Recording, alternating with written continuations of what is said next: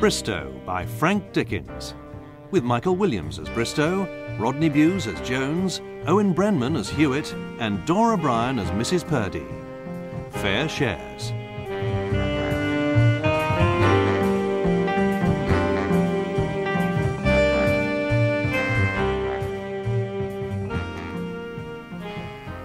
You know my trouble?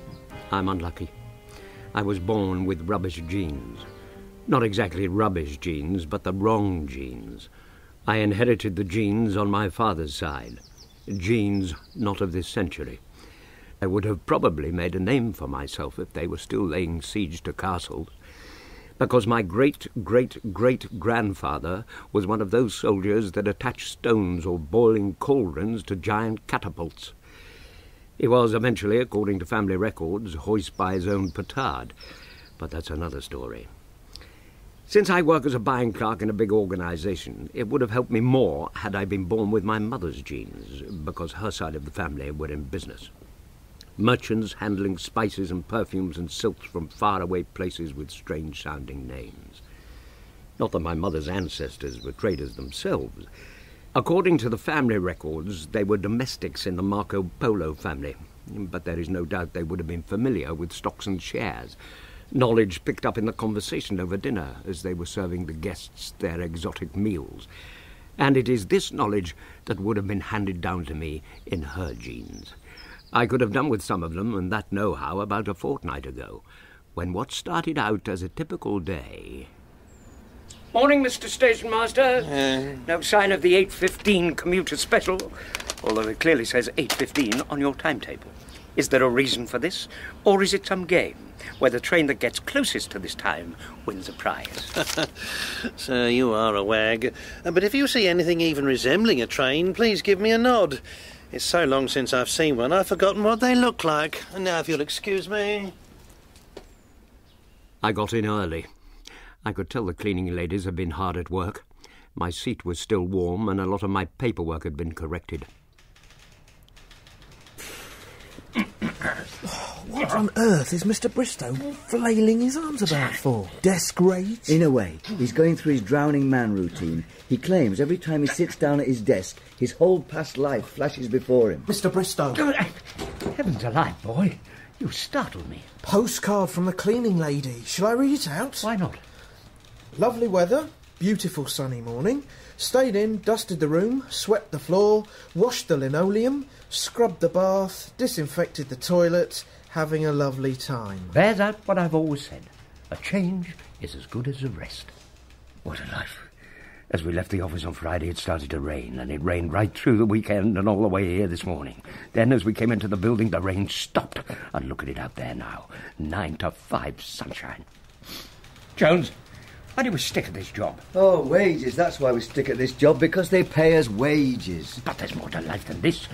There's a world out there waiting to be conquered. It don't beat wages. You can't beat wages. But what of excitement, ambition and adventure? Oh, wages is all them things, and much, much, much more.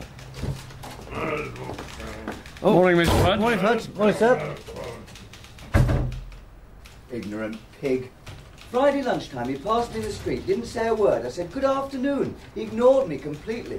I'd have run after him and given him a piece of my mind if I'd been foraging through a dustbin at the time. Good morning, all. Isn't it exciting? Good morning, Miss Sutton. I know something is exciting because the girls in the typing pool have all polished the rings on the ends of their noses. But I'm not acquainted with the reason. Sir Reginald Chester Perry, the firm's founder, is in the building. Exciting, Miss Sunman? Why should it be exciting because our beloved firm's founder has come in to play with his toys? It may not be exciting to you, but the girls in the typing pool have never seen him in the flesh. Have you? No. Jones has, haven't you, Jones? Haven't I what? Seen Sir Reginald Chester Perry? Yes. Bumped into him in the corridor. Sent him flying. How did he take it? Picture, if you can, 2 clear blue eyes filled with compassion and understanding. Hold on, Jones. Do you consider yourself some sort of authority on people's expressions? As a matter of fact, I do. How would you describe this expression?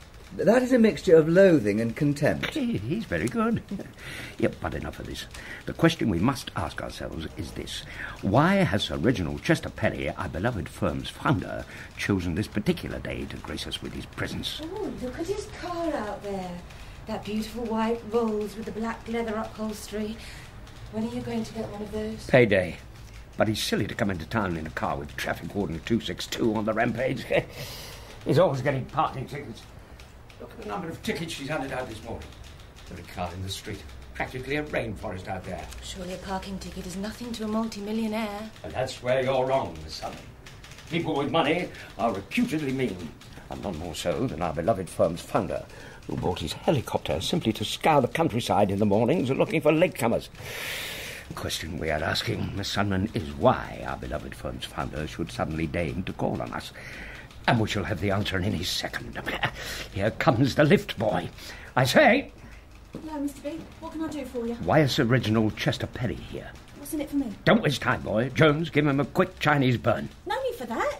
The directors are in. I took a crowd up to the boardroom. It's an emergency meeting. The Chester Perry Company are making a takeover bid for Miles and Rudge, the firm across the street. It was at that moment that a shudder went through me. It might have been that I caught my elbow on the edge of the filing cabinet, but I'd rather believe it was one of my mother's ancestors' genes pricking its ears up at the mention of the word takeover.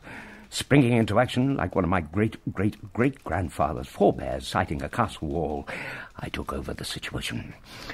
Thank you, lad. On your way. Easy, will you? Miss Sullivan, the conversation you just heard is confidential. You mean about the takeover? Shh. Walls have ears. Careless talk costs lives. Jones. Sorry. Why has it got to be kept secret? If news of this leaked out, it would cause a sensation on the stock exchange. Stocks and shares, etc., etc. Panic buying and so on. Confusion, chaos, bulls and bears. Dow Jones index down, FTSE up, Hang Seng something. Jones, I shan't tell you again. You are now frightening Miss Sunderland. I wouldn't say frightened. I don't know what you're talking about, that's all. Quite so, men's talk. You run along, my dear. But remember, mum's the word. Bye. I've been thinking, Jones, if we knew anything about the stock market, we ought to be able to make some money out of this. I mean, we know that our company are going to try and take over another company, and we know this. And if we bought shares in that company, or this company, we could tell a broker this, and he could invest and gain heavily. You are talking about, what is it? We have information. We ought to invest in the company, in the company that is taking over. No. The company that is being taken, or is it the company which is us, of course? The broker buys the shares and sells them to us, and we buy them, and everyone makes a killing. That's what we're talking about, right? It's brilliant, Jones. We are sitting on a fortune, but we must keep it to ourselves and not go around telling everyone. I know you and your loose tongue. Now, how do we go about getting some advice? Of course, the answer to our prayers. I'll say nothing like a nice cup of tea and a chocolate bun to start the day. Jones, I'm not talking about tea and buns. I am referring to what we were talking about. The stocks and shares thing. Look at the cream puffs. Stocks and shares? You want to know about investment? You want to put a folio together? You have a good tip? You want a broker? Don't keep touching them, Jones, unless you're going to buy. You're spreading germs all over the place. I don't know where you were brought up, but they must have told you about hygiene. I'll have the eclair, the macaroon, the custard tart, and the donut. Steady, Jones. Don't go spending it before you've earned it. And don't tell me what to do with my money. Gentlemen, please behave yourselves. Well, I'm afraid you can't take all those, Mr. Jones. Otherwise there won't be any left for anyone else. It's not my fault. Put more cakes on the trolley. There's no room. Nonsense. Assuming the surface area of a macaroon is 3 1/4 centimetres. Hello? What's this in your waste paper basket, Mr. Bristow? Why, it's yesterday's light as a feather fairy cake. It must have fallen off your desk. Fallen off nothing. It was pushed. Jones, we have to talk. Thank you, Mrs. Purdy. Bye. Oh!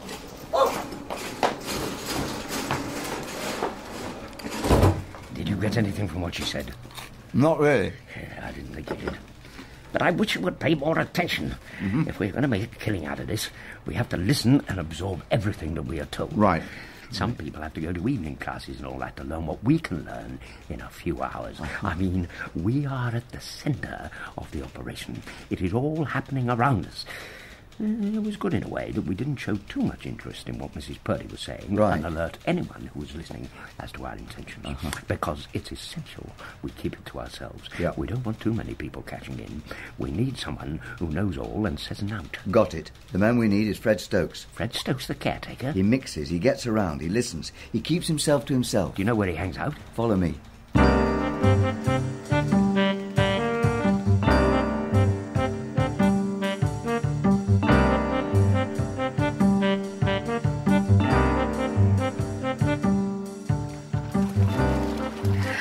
Are you sure he lives down here? Oh, yeah, I've been here loads of times. Rather creepy. Reminds me of Phantom of the Opera. Or the third man. Or Judd, the hired hand in Oklahoma. Poor Judd is dead, a candle lights his head. Here we are. Door on the right. Who is it? It's me, Jones, from the buying department.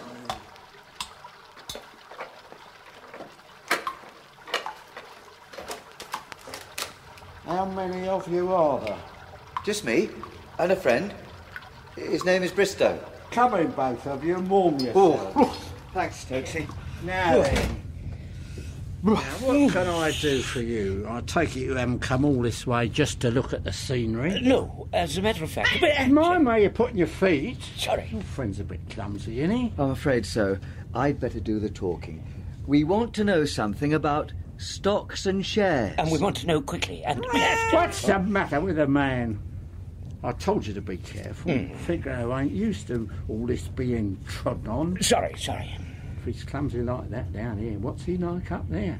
Those poor girls in the typing pool must go around in fear of their lives. He can't help it. He's naturally clumsy. For heaven's sake, keep still, Bristow.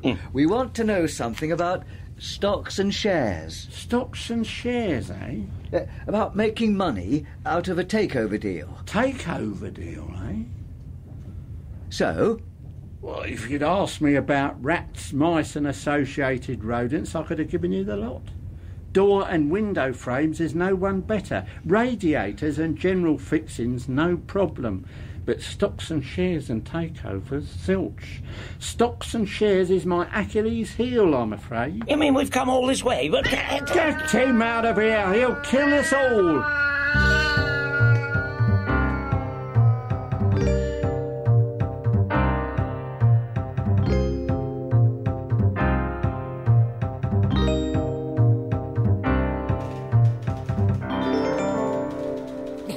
Fine waste of time that turned out to be. All that splashing about. Oh, don't look at me like that. At least I tried. And I got wet as well. Answer that.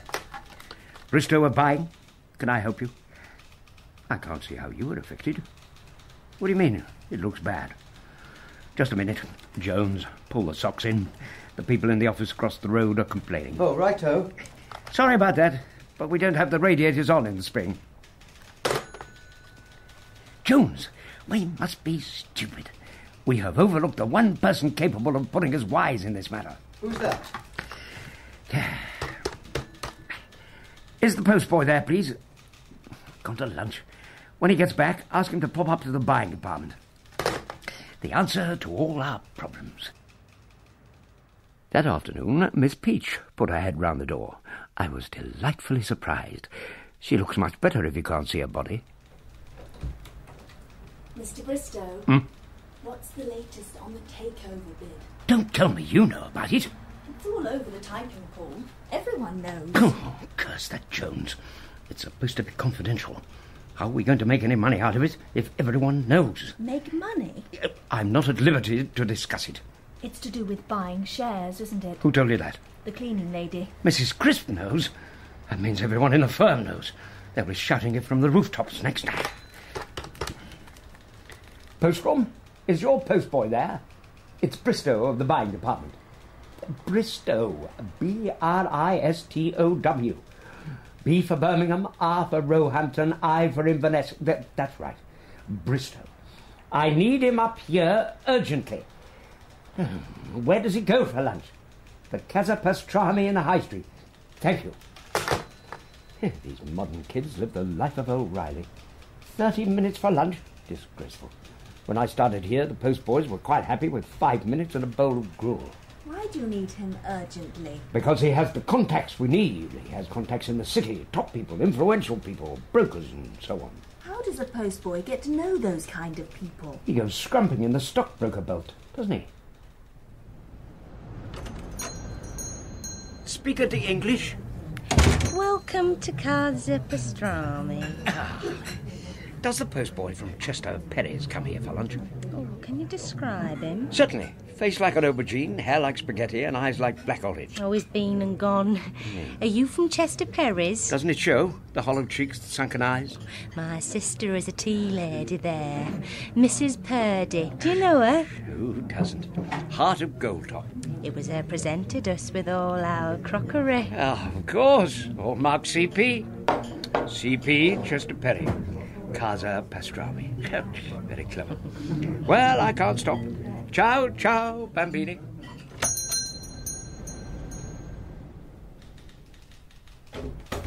Oh, still here, Miss Peach. Any sign of the postboy? He hasn't been here while I've been here. Bristow!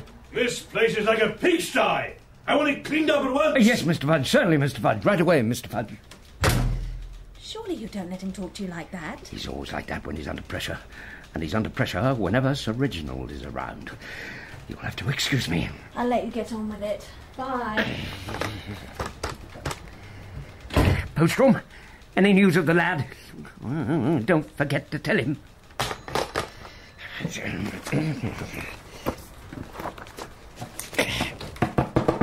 What on earth are you doing? Well, this place is like a pigsty. Papers everywhere. We'd better tidy it up. Get lost. I'm fed up with being bossed around. Exactly who do you think you are? I've no intention of tidying I'm not asking you to do it. I'll do it. Cleanliness is next to godliness. I'll move this chair, this one here. Ah, well done, Bristow. Jones, give Bristow a hand, you lazy good-for-nothing. Why, you rotten... Move that filing cabinet over here. There's a good chap. Many hams, etc., etc. Ball!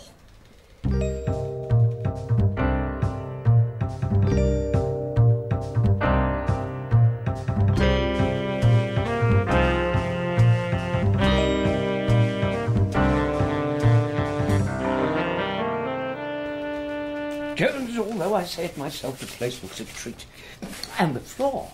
You could eat your breakfast off that floor. And while you're down there eating your beans on toast, would you give my shoes a quick buff?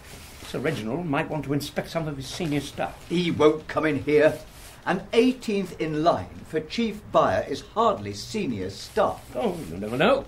He might come in here to inspect the Miles and Rudge building, and I may be able to give him a few pointers. He won't come in here. You know your trouble, Jones. You are full of assumptions. Why do you think I've had the place tidied up? Why do you think I've had you down on your knees, polishing the floor until your shirt is soaked with perspiration and you look as though you've been dragged through a hedge backwards? Because I want Sir Reginald, our beloved founder, to like what he sees as he steps through that door. Pass me that copy of the House Journal. I wish you'd stop giving me orders. Anyone would think you run this office. You don't outrank me, you know. You might think you do, but you don't. Don't bring personality into this. I come before you alphabetically. Now pass me that House Journal. Oh, get lost! Jones, wait! What a fool the man is. We are sitting on the edge of a fortune and he starts throwing tantrums. Hewitt, stay where you are. Let me put some paper down. I've just cleaned the floor. So I see. Fantastic. Is it someone's birthday? Sir Reginald Chester Perry is in the building. Oh, I know. They're putting down red carpet in the corridor and painting some of the offices. What's that you're laying down? The House Journal? Well, it looks better torn up on the floor. Especially that cover picture of Sir Reginald. Who blacked in his teeth? Jones. Rather good, isn't it? Well, you could get into trouble for that. It's worse than defacing a coin of the realm. Have you ever seen him in the flesh? Of course. I bumped into him outside the ballroom once. Knocked him down the stairs. How did he take it? Picture, if you can, 2 clear blue eyes filled with compassion and understanding. Oh, Jones tells it better. Buying department, Hewitt speaking. Is he? Are you sure? Gordon Bennett, I'll tell him. According to Jones, Sir Reginald is coming up here. That's me off. Bye. Holy mackerel! Holy mackerel! Holy mackerel! Good morning, Your Highness, Your Worshipful Holiness Majesty. Oh, shoe, Miss Peach. Get up, Mr. Bristow. What are you doing down there? Yeah, I'm putting these papers down to keep the floor clean. Sir Reginald is paying us a visit. Oh, will you get me his autograph? Ask him to sign to Prunella. Of course not. How can I possibly ask for his autograph? He thinks I'm a top man. Top men don't ask for autographs. Is that your name, Prunella? Prunella Peach. Good morning, Your Worshipful Holiness King Majesty. Oh, it's you, Jones. Careful! Don't step on the floor, step on the papers. I will not step on the papers because I am not leaving papers all over my nice, clean floor. Sir Reginald is on his way. What do we do? What do we do? Calm down, Bristow. We've done everything we can. Miss Peach, we don't want him to see you. Hide under the desk. No. The broom cupboard, quick. For heaven's sake, Bristow, take it easy. Sit down. Now, let's get organised. Have you spoken to the post boy about you-know-what? Oh, you know what? I don't follow. The chairs. The chairs? It's all right. She knows. Everybody knows. No, he hasn't been up yet. He's still at lunch, greedy little pig. You think a kid that size could get by on a bag of crisps? Bristow, will you snap out of it? You are waffling. We need that kid, otherwise we're losing a fortune. Bristow, answer it. No, get out of the way. Oh. What's that? On his way. Excellent. We're ready. He's on his way. Stand by the door, Miss Peach. All right. Which one's on his way? He's on his way. Thanks. They're both on their way. Pull yourself together, man. Action stations, Miss Peach. Sir Reginald! Sir Reginald is coming! I can hear him! That's not Sir Reginald. It is! I know his footsteps! It's a postboy. Careful, postboy, the floors are slippery. My leg! My leg! Postboy, now, listen carefully. Right. My leg! He hurt his leg. All right. Yeah, I'm aware of that. Listen, postboy. I can't talk to the boy now. Miss Peach, Prunella, you don't seem to understand. There's a lot of money at stake. My leg! My leg, I think it's broken! What the devil is going on out here? It's the postboy, sir. I can see that. What's the matter with him? It's my leg! He thinks it's broken. I see. Well, they can't stay here. People have got to get in and out. Put him in my office. You can't move him. Bristow? Who is this young lady? Miss Peach of the typing pool. Miss Peach, I suggest you return to the pool from whence you came and let us handle matters which concern our own department at once. My leg! What about my leg? I'm sorry, I am not moving until that child is placed under medical supervision. Well, lad, apart from the leg, do you feel well enough to be moved? Well, I'll try. Bristow, Jones, don't just stand there. Give the boy a hand. And you, miss, instead of standing there with your hands on your hips, call the medical staff and tell them to send someone up here to remove the child. Oh dear, here comes another one. What do you want, Miss Sunman? Good afternoon, Mr. Fudge. I wonder if you've seen... Why, there you are, Miss Peach. I was sent out to look for you. Miss Glockling wants to know where you are. You've been absent from your desk for 20 minutes. Ow! Ow! Gently, Bristow, he's not a sick of cold. Don't take him to my office, it's all tidy in there. Take him to the sick bay. Ow! Ow! You're hurting him, put him down. Sick bay. Mr. Fudge, the boy is in pain. Mr. Jones, what are you doing? I want to get his shoes off before his feet start swelling up. Ouch! Get off! Better leave them, Jones. The child is suffering. No, don't put him down, Bristow. We don't want him in here. Take him somewhere else. Sir Reginald's party are due to arrive any minute now. It's very heavy, sir. Jones, give Bristow a hand. I'm trying my best. Steady, Jones. You don't know your own strength. No, you said the sick bay, sir. Sick bay, was it? I don't care where you take him. Get him out of here! Ow! Ow! Put him down. Give him to me. No, watch out, Miss Sunman. The floor's very slippery. You're all right, Miss Sunman? Oh, my leg! My leg, I think, is broken. This way, Sir Reginald. This is the buying department, which is run by Mr. Fudge. Now, careful, sir. The floor is slippery. Careful! Oh. It's the leg, is it, sir?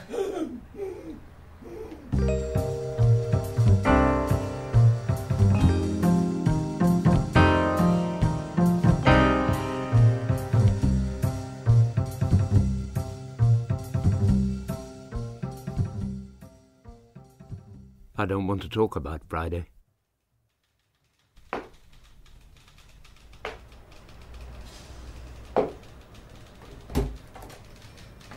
Mr. Bristow. Well, well, Miss Peach, as I live and breathe. I knew it was you. I heard the tap-tapping of your walking stick coming down the corridor. How is the leg? Painful. How's Sir Reginald? When you are as rich as he is, a broken leg is nothing. He's been carried round on a litter. Just think, Miss Peach. Had it not been for us, he would never have broken his leg. The takeover bid would have gone through, and we'd have been on easy street. As it was, no one made any money. Except Miss Sunman. Miss Sunman? She made a lot of money. I don't follow. How could Miss Sunman have made money? She heard Sir Reginald was getting lots of parking tickets, and being mean like all rich people, he didn't like it. Because of the number of tickets he was getting every time he came to town, he decided to buy the building opposite, pull it down, and turn it into a car park. Miss Sunman realised this and invested heavily in consolidated car parks, knowing they would carry out the work if the deal went through. When the price of their shares went up, she sold out and made a small fortune. Are you all right, Mr. Bristow? You've gone pale. I'll be okay. I feel rather faint. Could you bring me a glass of water? Sparkling? Anything. It's good for genes. Have sparkling. There's a future in sparkling water. Miss Sunman bought shares in it this morning. Mr. Bristow? Mr. Bristow? Will someone help? Mr. Bristow's fainted.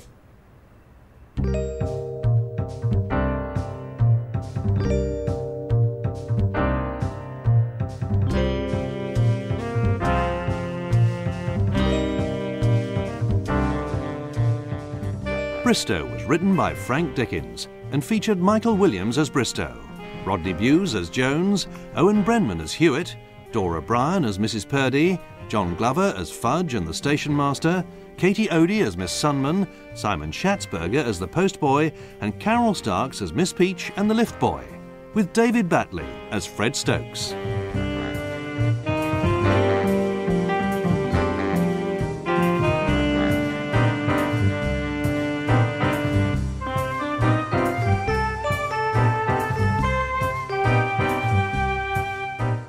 The music was composed and performed by John Whitehall. The sound recording was by Graham Harper.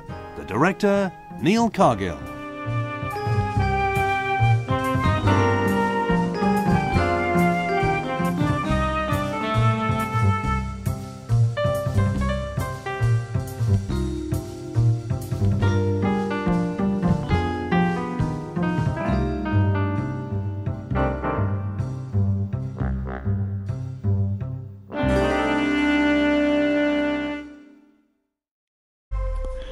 Now, before The Office on BBC TV, there was Bristow, Frank Dickens' cartoon strip featuring rounded, balding men in suits discussing office politics. Based on that came this series, first broadcast back in 1999 and starring Michael Williams as Chester Perry's troublesome buying clerk. Today, Bristow incites a little more rebellion in the ranks as he attempts to smuggle a food inspector into the staff canteen.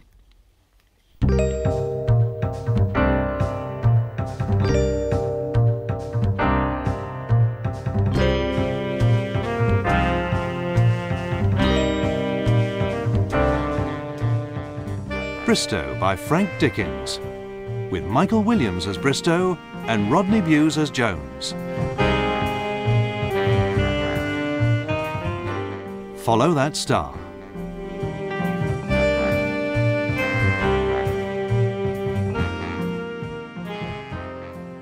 Napoleon once said, "An army marches on its stomach."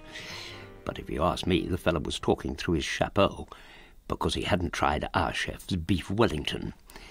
This is designed to anchor us firmly to our office desks, and the only time we do marching is when we do something wrong, and we get our marching orders.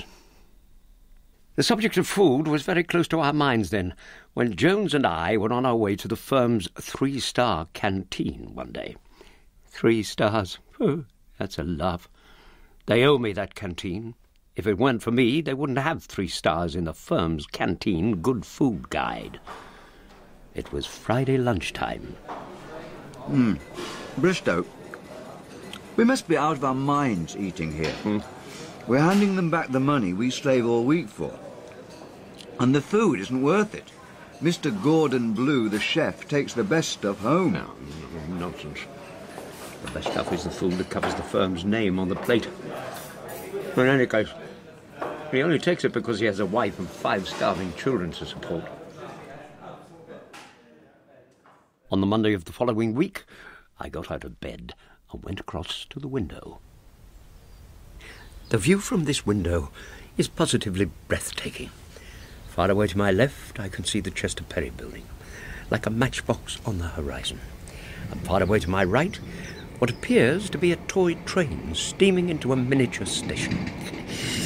Holy mackerel! It's the 8:15 commuter special. Late again.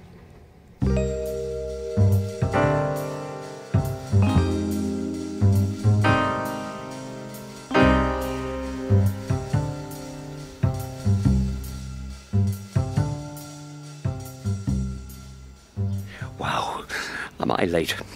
I'm so late I've even missed the late crowd. I'm with the so late it's hardly worth going in for brigade. Morning, Mr. Station Master. Morning, sir. You do run trains during the day, I suppose? During the time people are working in offices and so on. The rails are still being used, kept nice and shiny, as it were. Somebody once told me that railway lines weren't safe unless you could see your face in them. Anything in that? Here comes the train now, sir. Allow me, sir. Very kind of you. Very kind. Thank you. Are you comfortable, sir? Yes, thank you. Ready when you are, Captain.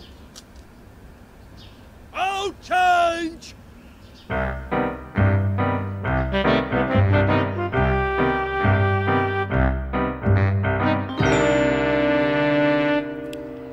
There it is. The Chester Perry building. I can't understand Sir Reginald. He has his name written right across the front of the building, but it's too low down. He ought to have it higher up, across the top, where it can be seen from miles away. The R.L. Chester Perry Company. P.S. If you can read this, you are too close. Excuse me, sir. Do you work for this company? Of course I do. Can't you tell by the pallid face, the nervous twitch and the jerky movements? The Chester Perry trademark. Why do you ask? Oh, I hope you don't mind my asking, but is the canteen inside the building? Depends what's on the menu. If they're cooking anything with garlic in it, we seal the place off. May I ask why the interest? I'd like to go for a meal there. Oh, funny.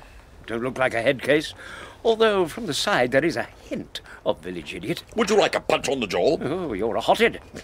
You're wasting your time trying to get into the canteen if you are a hothead. If you take offence at a little thing like that, you wouldn't last 5 minutes. Huh? You wouldn't get past the condiments. It's James Cagney in prison land in there. Long tables in the big hall, atmosphere, fights and scuffles breaking out every few seconds. And that's before the flavour of the food gets through to everyone. Do they pay you to go round upsetting people? They don't pay us full stop.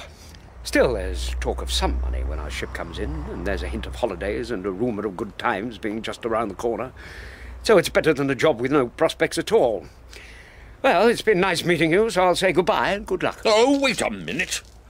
I am B.J. Bothwick, an inspector for the firm's Canteen Good Food Guide, and my magazine want me to do a write-up of the Chester Perry restaurant. Well, can you help? I'll make it worth your while. Look, I can't stop now. Meet me at lunchtime round the back by the dustbins. You can't miss them. We have hundreds of them. We have dustbins like other firms have hot dinners.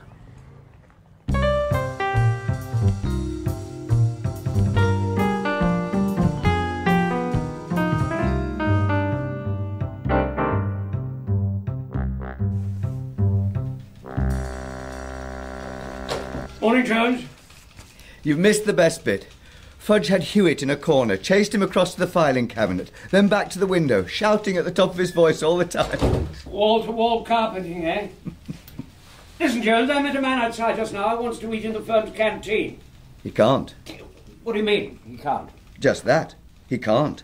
Outsiders are not allowed. Are you telling me that if I had someone important come to see me and it was lunch hour, I couldn't take him into the canteen? Is that what you're saying? I'm not saying it. It's rules. The canteen is for employees. Otherwise we'd have every Tom, Dick and Harry in there. And since when have you known anyone important? Fudge wants me. Oh, it's so long since he called me into his office, I've forgotten how to arrange my features. What sort of expression shall I go in with? Contrite is best. He doesn't shout so much as contrition. What's this written in the dust on my desktop? Tom Woods, caretaker, wishes to meet Florid Desmond of the cleaning staff. Object, friendship / marriage. He's incorrigible, that Tom. 8 hours to go. 8 hours. That's 648 minutes. 60 times 648 is 38,880 seconds to go.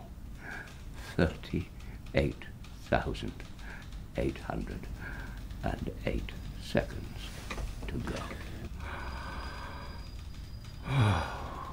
1, 2, 3, 4.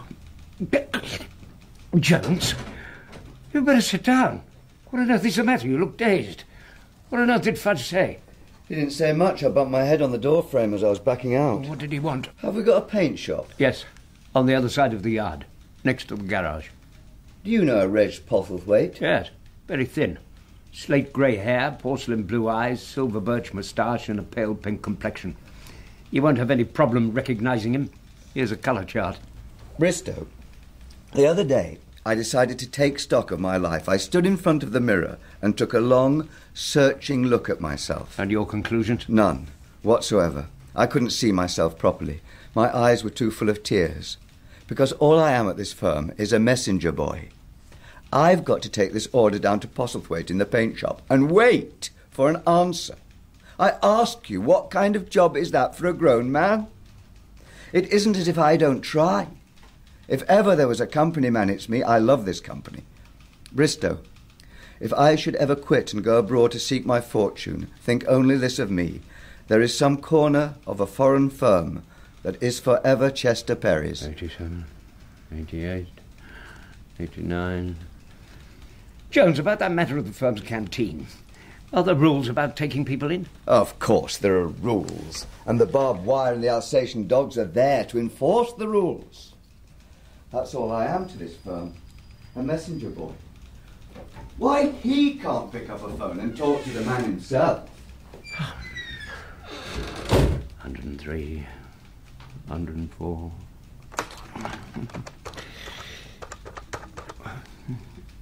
Daily things? I wonder whether you can help. I am a regular reader of your excellent newspaper. That is, I was a regular reader until I fell upon hard times. Get to the point? I'm getting to the point. Can someone read out the Sitz-Vac pages? Hello? Hello? Hello? Morning, Mr. Bristow. Hewitt! What's wrong? Oh, you frightened the life out of me with that pink shirt and pink tie. I thought for a second it was a plunging neckline. Mr. Bristow, can I ask you a question? If it's the question I think it is, my answer is that when you're older, you realise all the time I'm sitting here, apparently doing nothing, I'm chipping away at the establishment. That wasn't the question. I was going to ask if you've been at the same desk ever since you've been here. The answer is no. It was over in that corner until the great tea trolley disaster. After that, everyone in the building was shuffled around. Listen, Hewitt, I met a man outside this morning who wants to have lunch in our canteen. He can't. What do you mean he can't? Isn't there some rule against it? I think there is. I believe those bouncers at the entrance are there to stop that sort of thing. Tea and cakes are on you today. Since when? Since we had a bet yesterday for 1,000 million billion trillion pounds and I won. 1,000 million billion trillion pounds? And I won. Fancy you remembering that. Come and get it. Good Lord! Mrs. Dimple of the canteen. What are you doing here? Where's Mrs. Purdy? On holiday. I'm her stand-in. Oh, are you really? Let me taste your wares. In my opinion, Mr. Hewitt, you can tell a lot about a tea lady by the first sip. You were born under the sign of Aquarius, the water carrier. Are you stirring it as fast as that? It's a new theory of mine. I'm hoping that centrifugal force will drive any flavour that's in it to the outside.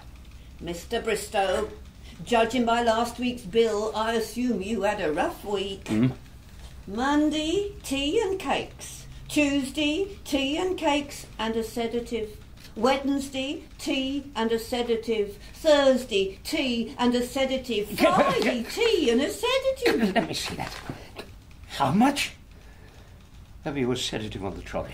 Before you came in, Mr. Bristow was telling me he has invited someone for lunch in the firm's canteen. He can't do that. It's against the rules. You should know that. And the first rule when you get a job with the Chester Perry Company is that you have to cut yourself off from the outside world. News to me. It's the small print. Comes after renouncing all pleasures of the flesh. I didn't know that either. I'd like to see a copy of these rules. You're not allowed to. Rule 3. Hard act to follow. Hard act to follow without slipping up. I don't know what you noticed, but a tea urn was leaking.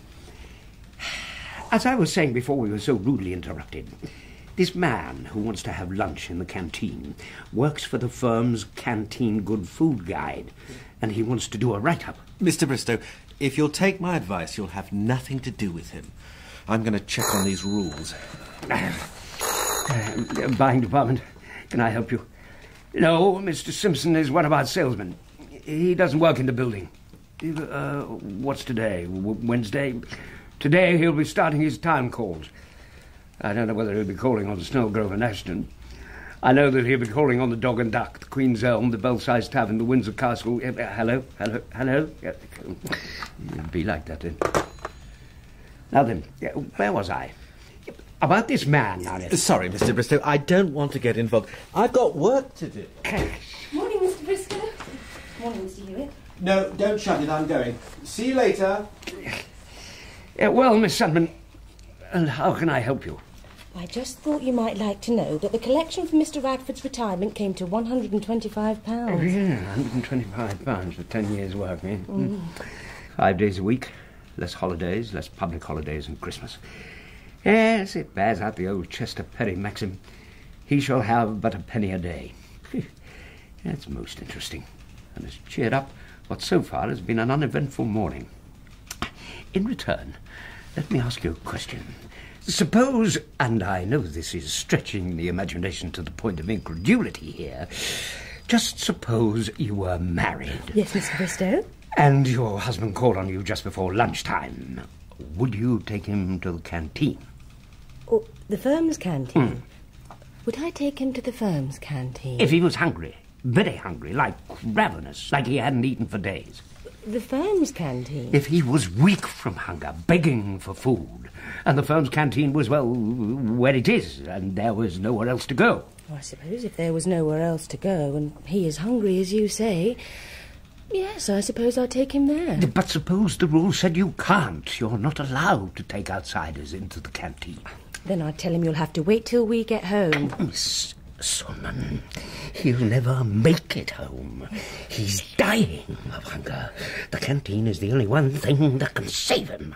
Would you break the rule? I know. Go on, yes, go on. I'd say wait there, and I'd go into the canteen and I'd get a takeaway. Forget it. But It's not important. Now tell me the real reason you came in here. It wasn't to tell me about Radford's retirement collection, was it? Tell me the truth. I wondered whether you'd finished with your newspaper. Oh, you surprise me, Miss Sunman. I wouldn't have said you were the type that ever read a newspaper. Take it. Thank you. I like this one. On every page there's something about love. I think you are confused. This is a businessman's newspaper. High finance, wheeling and dealing. I know, but I read between the lines. Bye. 386, 387, 300. Morning, Mr. B. Morning, postboy. Can I ask you a question? Fire away. Considering the way you speak about the firm, why do you have a picture of the Chester Perry building on the wall behind you? Psychology. Psychology? Yeah. Every time I look over my shoulder, I think I'm on my way home. Mr. Bristow, what's it like to live a mundane existence? Oh, how should I know? Stuck in the office all day. Here, postboy, let me pick your brains. What do you know about the canteen? Do you ever eat there? Do I ever go to the canteen? The canteen here? Yeah. Are you kidding? I'm surprised it's still open. Why's that? Got no stars, has it? No stars, no rosettes, no recommendations, no awards, nothing. And you know why? That chef is a quack. And he doesn't know his duck à l'orange from his filet de sole bonne femme. That canteen is a no-no, a nothing. A blot on the gastronomic landscape. Of course I don't go there. You go there? I'm going there today with an inspector from the firm's canteen good food guide. 422. You're wasting your time, Mr. B. Both your time and his time. And you're wasting your money. Because it's not cheap. They say it's cheap, they say it's subsidised, but you still pay through the nose. It costs an arm and a leg to eat there, and you still come out ravenous. And you know why that is? No. It's because they don't want you falling asleep at your desk in the afternoon. They want you to be alert and on your toes. They give you little portions, but they dress them up to look big. All that bechamel sauce, bleh. All that chestnut puree, double, bleh. And who's to blame? The management, of course. If they wanted to do this firm a favour, they should round up all the kitchen staff, march them out into the yard and after that, hire a new lot. Then, and only then, with new faces and new ideas, would it start making money. And, more important, give value for money. And that's what it's all about, Mr. B. Value. You've obviously given this matter a great deal of thought. Thought? I can't think, Mr. B. I'm only a post boy. We don't think. We just run around delivering letters. We aren't capable of thinking or thought. We aren't paid to think. 4,110. 4,111. 4,112. The morning passed, and as soon as I heard the firing of the starting pistol signifying the lunch break, I ran downstairs and, using one of the many escape tunnels, found myself in the yard. There was no way of getting out into the street without being strip-searched by the security people, and because they locked the gates as soon as the staff were inside in the morning, it was impossible to get to the dustbins on the other side of the wall. I therefore had to take a chance. The wind being in the right direction, I was quickly able to pick up the scent of that day's first attempt at filet de boeuf mignon with pommes frites from the dustbin area, and was standing by the wall on the other side to that of the man I had come to meet. Psst! Psst! Hello? Is anyone over there? Yes. Is it Mr. Bodwick? Yes. I can't hear you. Can you stand on the dustbins? Just a minute. How's that?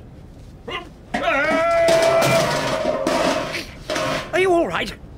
Knock 3 times on the dustbin if you hear me. Twice on the lid if the answer is no. I'm okay. I can't hear you.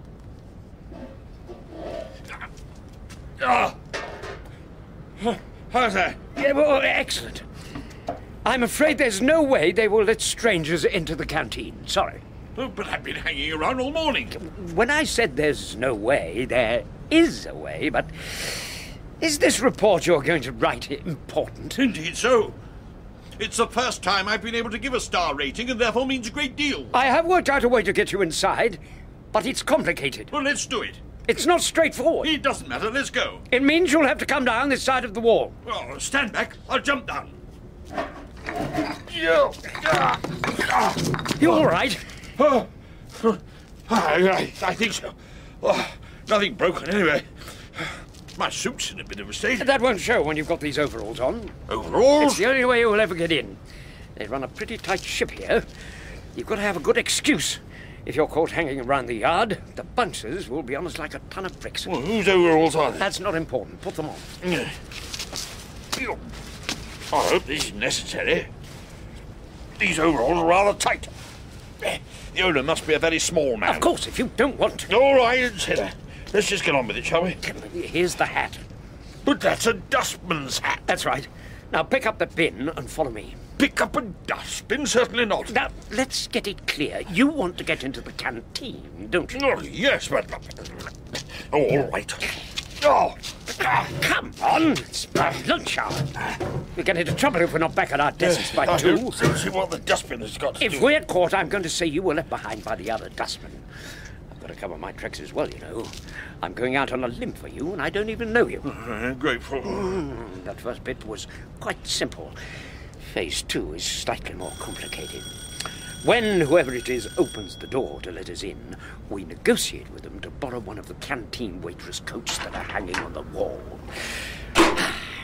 Here we go. negotiate with to borrow a canteen waitress coat? The white things. You must have seen them before. You're in the catering game. Yes, but shh. Good gracious. Leg of lamb and cabbage Bristow are buying, isn't it? What you doing round the back? I was passing and I heard cries of distress. Upon investigation, I found it to be this gentleman.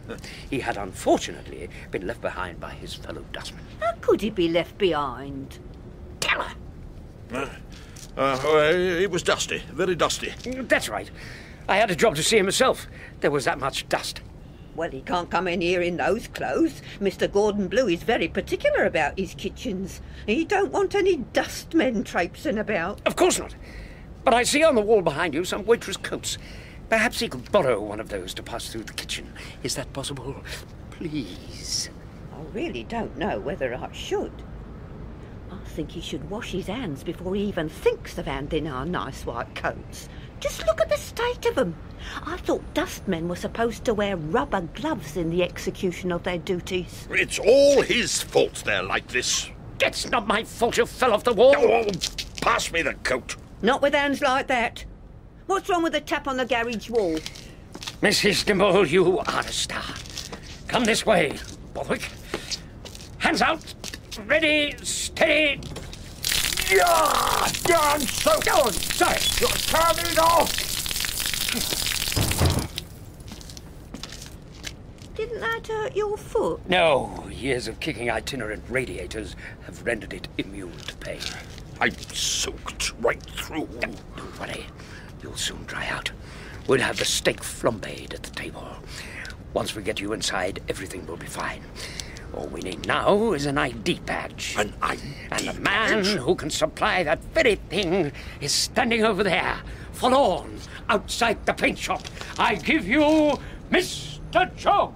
Bristow? Is that you, Bristow? Jones? What are you doing here? I'm still waiting to get an answer from Reg Postlethwaite of the paint shop. Ah, he of the silver birch moustache and porcelain pink. Have you been waiting all this time? Over an hour. He's been in conference. Fudge doesn't think about these things when he... Who is this chap? Who's your dustman friend? He's not a dustman. How silly of me. He's dressed in dustman's clothes and carrying a dustbin, so I assumed he was a dustman. Sorry. Is it absolutely necessary to waste time like this? Tut, tut. He's got a nasty temper, your friend. He's had a trying day. Left behind by the other dustman. Unwanted, unloved. I'm not surprised. Temper like that. He's a hothead, Bristow. Would you like a punch on the nose? And violent with it. He can't come in here. We don't want any rough stuff in our canteen. Our customers come in for a bit of peace and quiet over lunchtime. I think security should be informed. Jones, we don't want security. We'd like to borrow your ID badge for a few minutes. I'm trying to get my friend into the canteen. Is this the chap you were talking about this morning? Yes. He wants to do a write-up of the firm's canteen. Lend this thug my ID? Are you kidding? I think we should blow the whistle on him this minute. I think you ought to stay out of things. You cause enough trouble as it is. There's gratitude. Mrs. Dimple, call security. I already have. At the first sign of violence, I'll press the button. Violence? You clenched your fists. I recognise the stages. I weren't born yesterday. They'll be here in a minute. My God, I don't want to be involved. Get me out of here. It's a madhouse. Somebody get me out of here. I'll give you a star in the food guide. Call off one of the dogs. 2 stars in the guide. Call off 2. 3 stars. 3. We don't go higher than 3. What do you think, Jones? Escape tunnel. Escape tunnel it is. Follow me.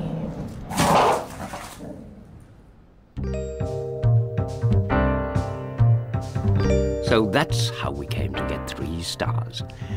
And the nice thing is that they've tightened up on security since then, and no one will ever get in to dispute it.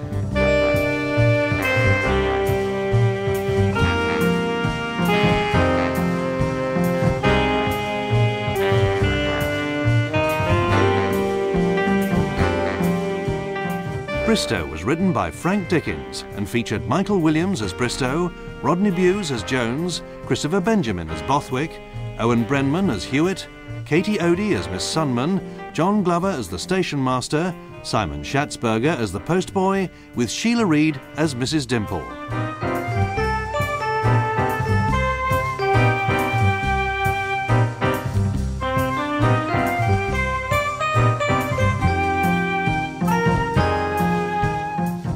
music was composed and performed by John Whitehall. The sound recording was by Graham Harper. The director, Neil Cargill.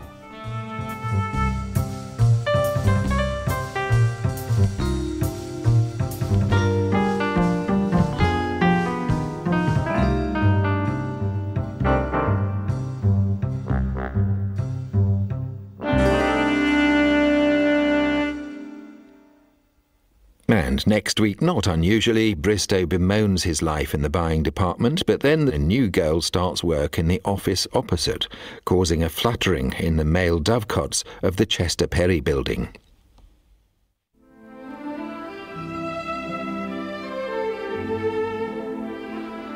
Desert Island Discs Revisited on BBC Radio 4 Extra.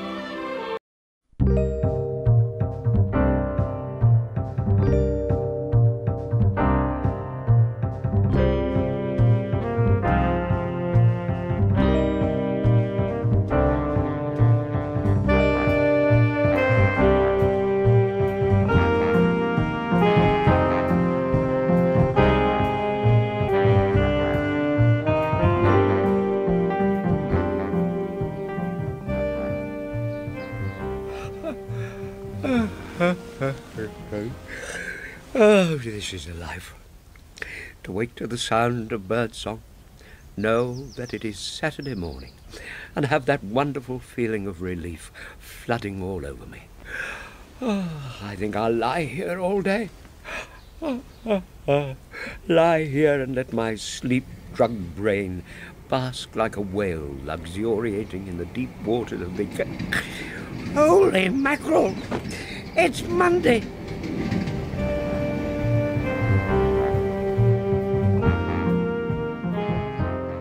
Bristow by Frank Dickens, with Michael Williams as Bristow, Rodney Bewes as Jones, and Dora Bryan as Mrs. Purdy. The Girl Next Door.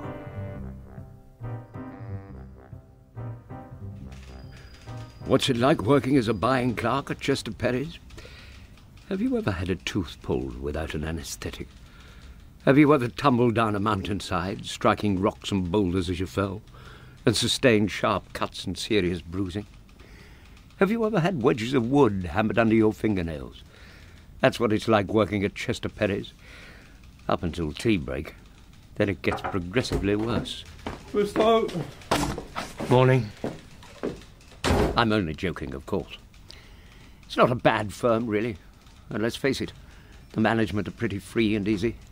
We can come in any time before 9 and leave any time after 5. But I've got them where I want them. Because I'm writing an exposé on big business to warn children about the sort of problems they face when they leave school to join the rat race. For example, a lot of young people who start their first job take it too seriously. They take their work home with them. Wrong. You've got to learn to close the door behind you. It takes time to realise this. It doesn't happen overnight. And you're forever learning. Let's take a look at last week from the top. Good morning, Station Master. It's a funny thing. I was thinking about you the other day. Strange, isn't it, that if I were to meet you somewhere else and you were out of uniform, I probably wouldn't recognise you. Even though I've seen you every working day for the past 7 years. That is a total of 1,355 times. Don't you find that strange? I do indeed, sir, but considering you've said exactly the same thing to me on each and every one of the 1,355 occasions to which you refer, I find it not only strange, but positively weird. And now, if you'll excuse me, I have a station to run. You run it, do you? Trains are still on the agenda? The thing that Stevenson had in mind all those years ago? Getting people from A to B? You still do that sort of thing? It's actually run? You surprised me. I didn't realise it was run. I've always thought it was frozen in time.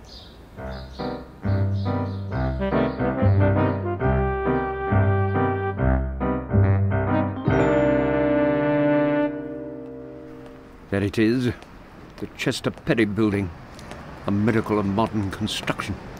It took an army of workmen 2 years to build that place. Just give me a pickaxe, 24 hours, and a demolition order.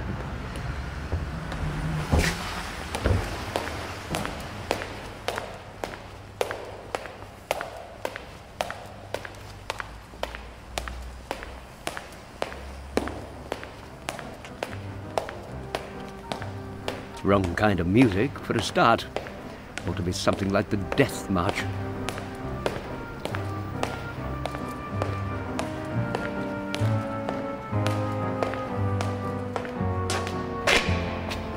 That's more like it. I've only been in the building 25 seconds, and already it's fed up to the back teeth time.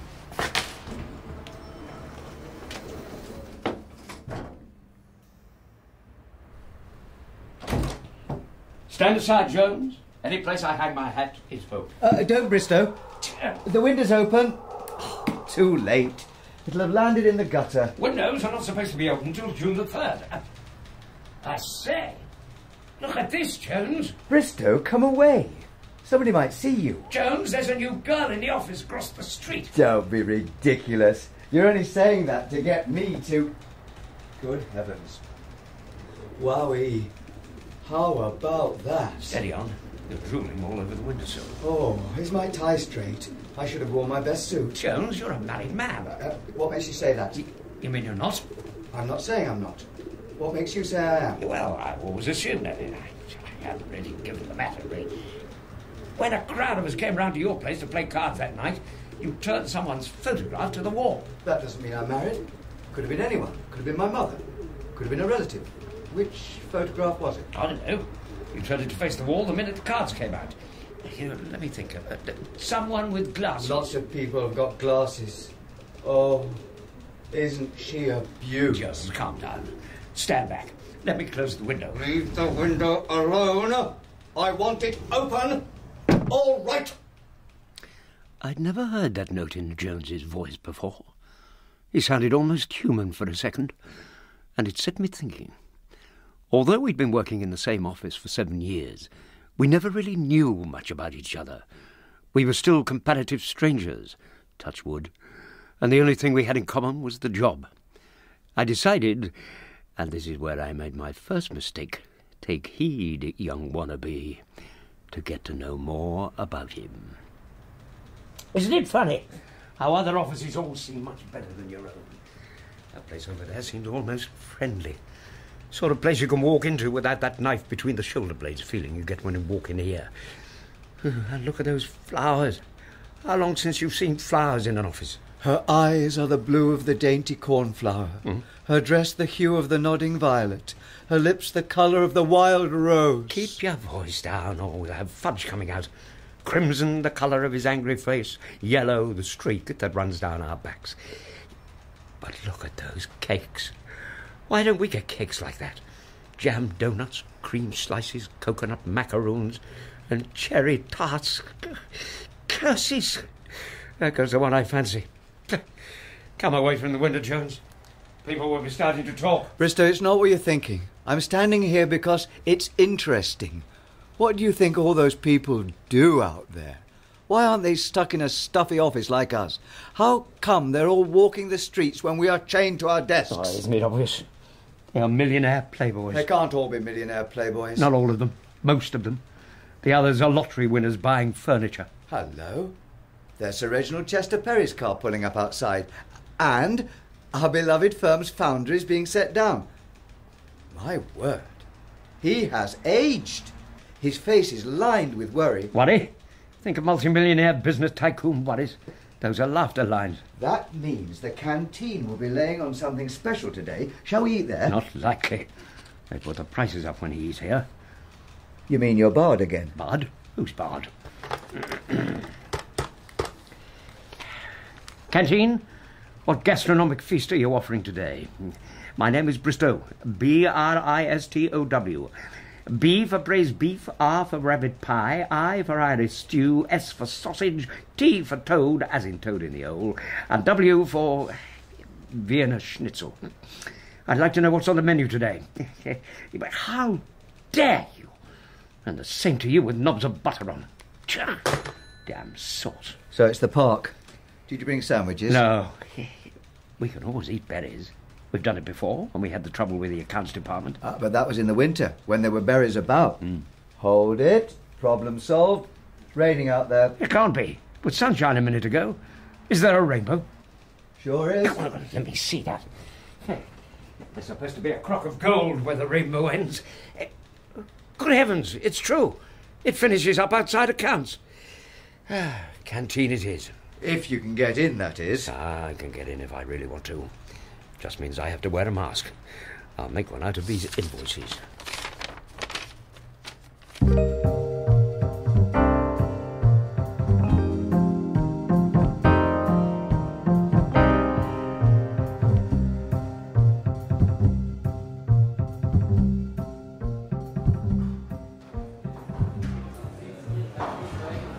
Bristow, we must be stupid eating in the firm's canteen. We are just giving them back the money we work for. In fact, they make a profit out of us. A chef like Mr. Gordon Blue doesn't come cheap. And the fact that he can experiment with the food the way he does leaves a nasty taste in the mouth. Every day. Can I take your order? Oh, hello, Mr. Jones. Long time no see. Hello, Mrs. Buxton. The truth is we've been eating in the park of late, but now the weather has changed, we've decided to come back here. Return of the prodigal, as it were. Fatted calves off. Oh, what have you got? Tender chunks of specially selected Scottish beef, cooked in rich, thick gravy in golden, feather-like pastry, accompanied by crisp, golden French fried potatoes. Meat pie and chips twice. I like the new crockery. So elegant. Willow pattern, isn't it? Sort of. The picture tells the story anyway. 2 employees sneaking out over a humpback bridge with Sir Reginald in hot pursuit. And I like the way the knives and forks are chained to the side of the plates. Where do the Miles and Rudge people go for lunch? Oh, forget it, Jones. A look like her probably goes to a Swiss restaurant with one of the directors. Shan't be a moment. For heaven's sake, sit down. You're making an exhibition of yourself.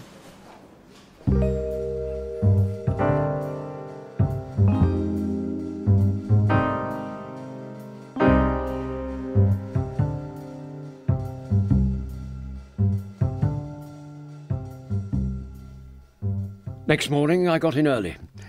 I could tell the cleaning ladies had been hard at work. My seat was still warm and the end of my pencil had been chewed. Jones was standing by the window. What's the matter? Couldn't you sleep? I was just watching the world out there come to life, as it were. A kaleidoscope of colour and movement. Milkmen making their deliveries, postmen hurrying from door to door with their heavy sacks. The comings and goings of the cleaning staff, late-night revellers making their way home. Fascinating, wonderful, inspiring. Brings out the poet in you. Doesn't she, though? It's fudging. Oh, he's in all right. And already had a go at Hewitt. He asked Hewitt to do something, and Hewitt answered back.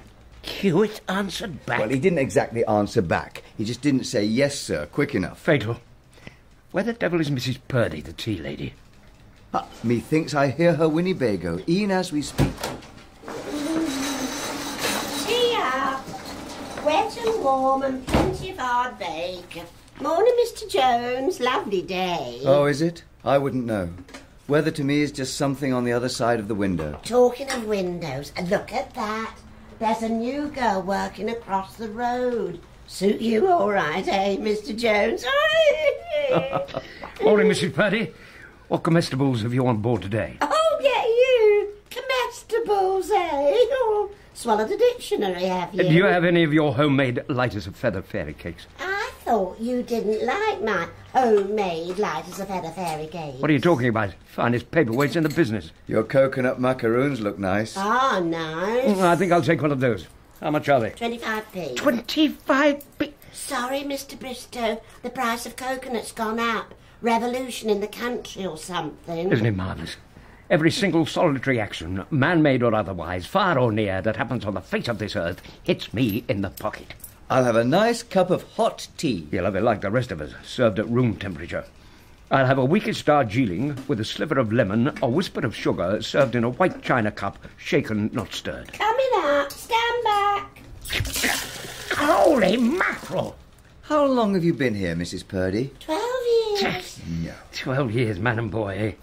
And how many cups of succulent tea have you served up in that time? Thousands, hundreds of thousands. What's the secret? Trial and error. Stand back. Oh, I'm soaked. Pass me one of those invoices, Jones. Tea doesn't stain, does it? Mrs. Purdy's does. She put something in it specially. Good morning, Mr. Bristow. Morning, Mr. Jones. Morning, Mrs. Purdy. Oh, look. There's a new girl started in the office across the road. So you, Mr. Jones. We'll have no time for the girls here now. Nice dress. Wonder where she got that from?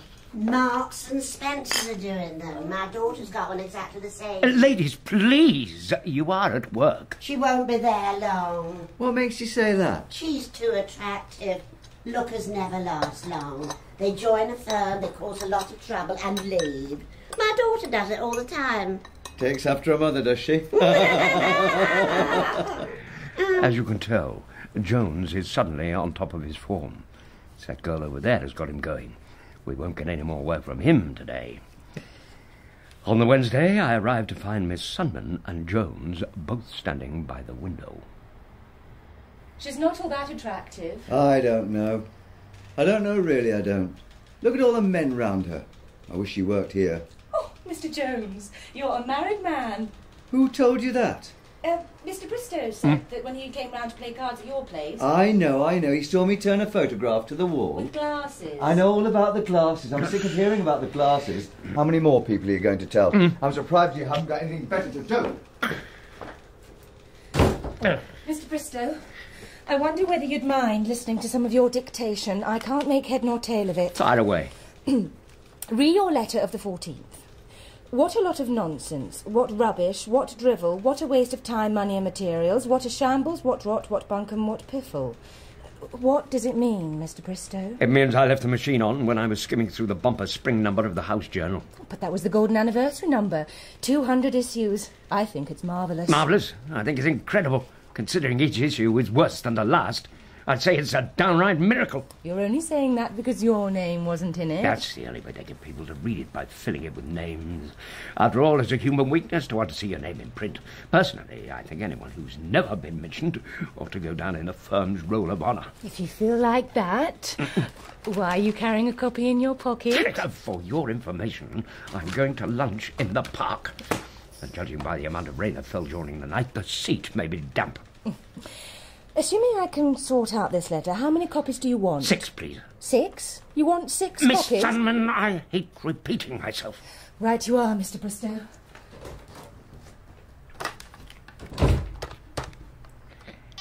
Yes? Get me Mr. Williams of Davis Piers. What do we say? Mary, don't mess about. Mr. Williams, please. Hold the line, please. Hello? Mr. Williams, please. Hold the line. Hello? Mr. Williams? Oh, no, they put you through the wrong office by mistake. Hold the line. Hello? You put me through to the wrong... Hello? Hello? Miss?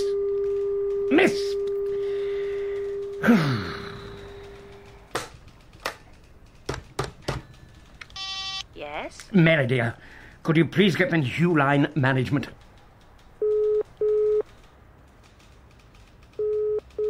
This is Hugh Line Management. If you know the extension you want, please press it now. Alternatively, follow these instructions. For production, press 1.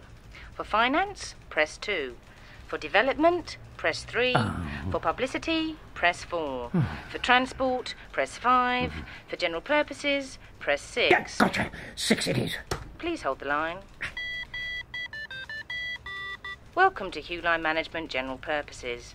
If you have an inquiry on general services, press 1. If you have an inquiry on specific purpose, press 2. Gotcha. 2 it is. Welcome to Specific Purposes. Hold the line, please. If you wish to speak to Jonathan Cheveley, press 1. If you wish to speak to Freddie Pilkington, press 2. Alternatively, hold the line. Hello? Hello?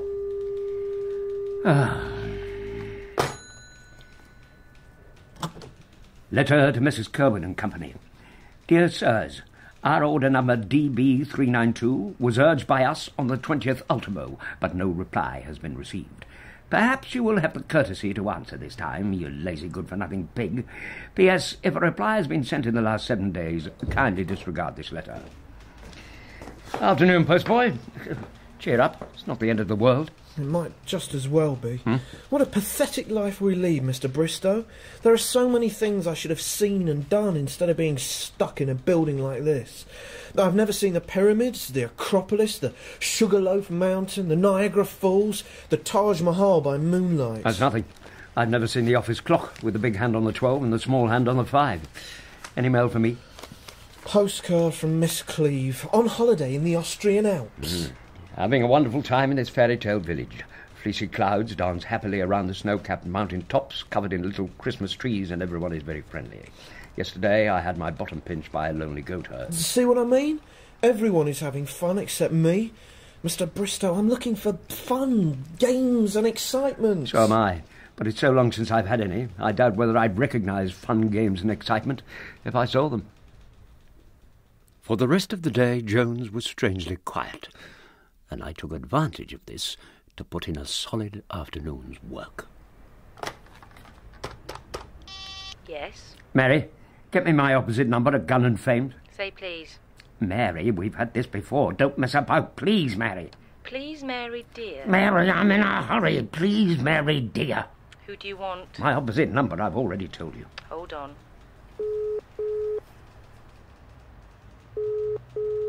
Gun and Fames, T-Boy speaking. This is the Chester Perry Company. I'd like to speak to someone about an order of ours. Troublemaker, eh? Hold on, I'll put you through. Hello? This is Bristow of... Hold on. Turn that down, lads. Hello? Is anyone there? This is Bristow of Chester Perry. Hang on, I can't hear a thing. Make a little less noise with those teacups, lads. Who at Chester Perry's? Bristow, B-R-I-S-T-O-W. B for Benjamin, R for Roger, I for Ivor, S for Stanley, T for Tommy, O for Oliver, W for William. And my Christian names are... Is there something wrong with this line? Oh, sorry about that. A couple of lads playing ping-pong with a cracked ball. Cut it out, lads.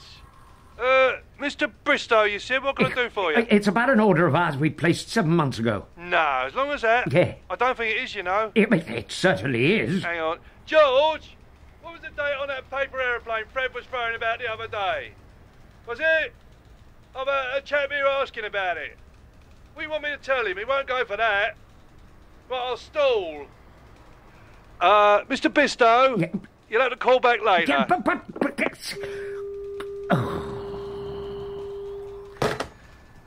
If I had to draw a circle around a moment in time and say this is the most boring moment in my life, I would draw that circle now. And I would draw another one now. And now. And now. Bristow, deal with this. Yes, Mr. Fudge. Certainly, Mr. Fudge. Right away, Mr. Fudge. Who opened that window? It was warm in here. I don't want this window open. And keep it closed, you hear? Your behaviour of late leaves a lot to be desired, and unless you pull yourself together, you'll find yourself looking for another job. You lazy, indolent, bungling... Can you ring back? I'm in conference. You were saying, Mr. Fudge? What's the matter with you? Toothache? No, Mr. Fudge. Eye strain? No, Mr. Fudge. Toothache and eye strain, indeed. The man's a fool. I've been giving him the same look for 7 years, and he still doesn't recognise dumb insolence. There's no happy medium in this job. He either ignores me or goes berserk. When I'm not on the shelf, I'm on the carpet. Oh, Jones! The very man. Order number... Who closed the window? Fudge did. I want it open. That's down to you. Nothing to do with me. If Fudge asks... If Fudge asks, I opened it, OK? I couldn't understand it. This was not the yes, sir, no, sir, 3 bags full, sir character I'd known all these years. This was a fistful of dollars, fighting man. And for what? For a girl in the office across the street who he didn't know.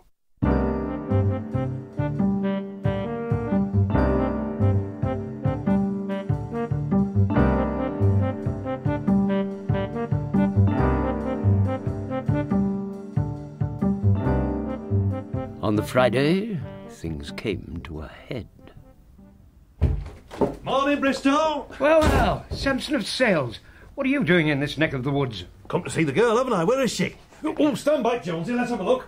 Wow! How about that? That is very tasty indeed. Yes, sirree. Oh. Hello, Mr. Bristow. Morning, Miss Peach. What can I do for you? Now, let me see. You've come to take a look at the girl across the street, haven't you?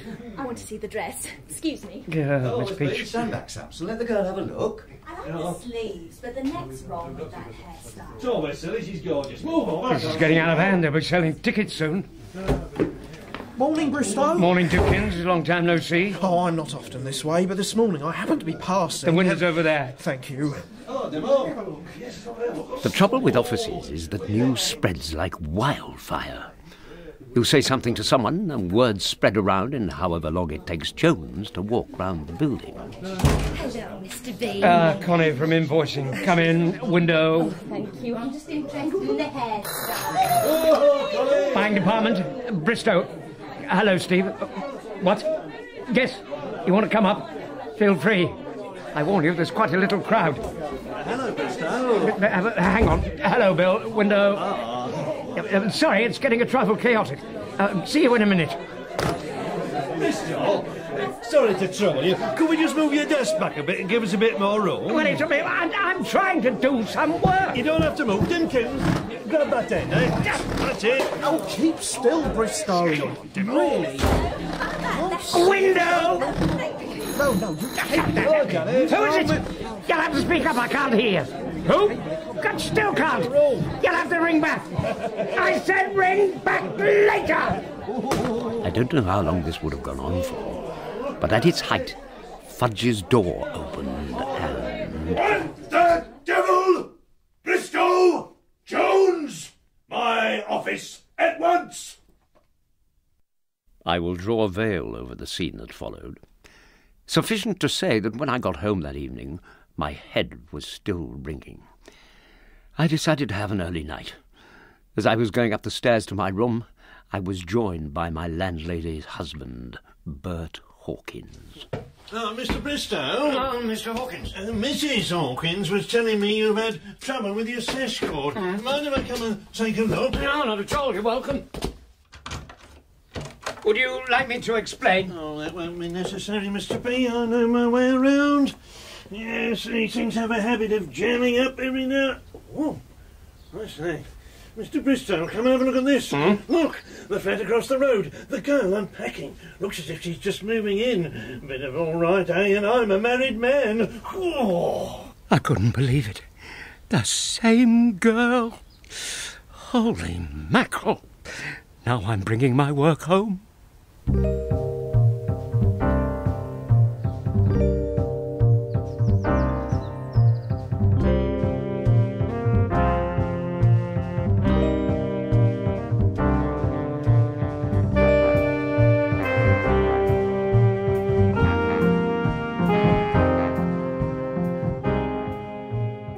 Bristow was written by Frank Dickens and featured Michael Williams as Bristow, Rodney Bewes as Jones, Dora Bryan as Mrs. Purdy, John Glover as Fudge, the station master, Sampson and Hawkins, Katie Odie as Miss Sunman and Mary, Simon Schatzberger as the postboy and Dimkins, and Carol Starks as Miss Peach, Janet and Mrs. Buxton. The music was composed and performed by John Whitehall. The sound recording was by Graham Harper. The director, Neil Cargill. Bristow's planning his holidays next week, and it's a toss-up between Stony Bridge on Sea or a week at Fun Boys. Now there's a choice. Now, you might have heard interview guests are back in the Comedy Club. Here's John Holmes chatting to Nigel Planer.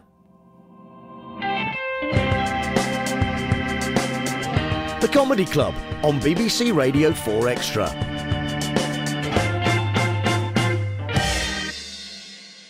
About a year later would have been we opening the comic strip. That's when it started to become noticed. Yeah. It became a group. We were a group, and it became more like a show. Alexi will come on. He will do that intro that we hear. Then, we'll do 15, 20 minutes. Then it'll be so-and-so. Then in the beginning of the second half, it'll be the guest. Then everything, Rick and Aid, and then Alexi to finish. And that, it turned into a format, a show, once we got to the comic strip, which was great. Very, very funny show. But, you know, I used to get a little frustrated that it wasn't an environment where you could go down and test new material. You know, it wasn't we weren't writing new material by then. Yeah.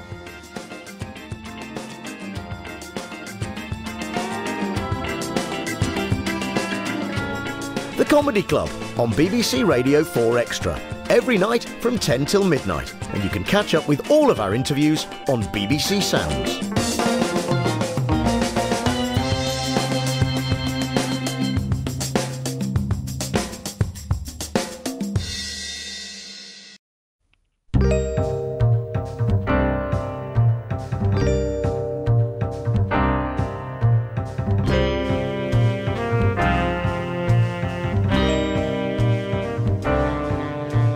Bristow by Frank Dickens, with Michael Williams as Bristow, Rodney Bewes as Jones, and Dora Bryan as Mrs. Purdy. Sun, Sea and Sabotage.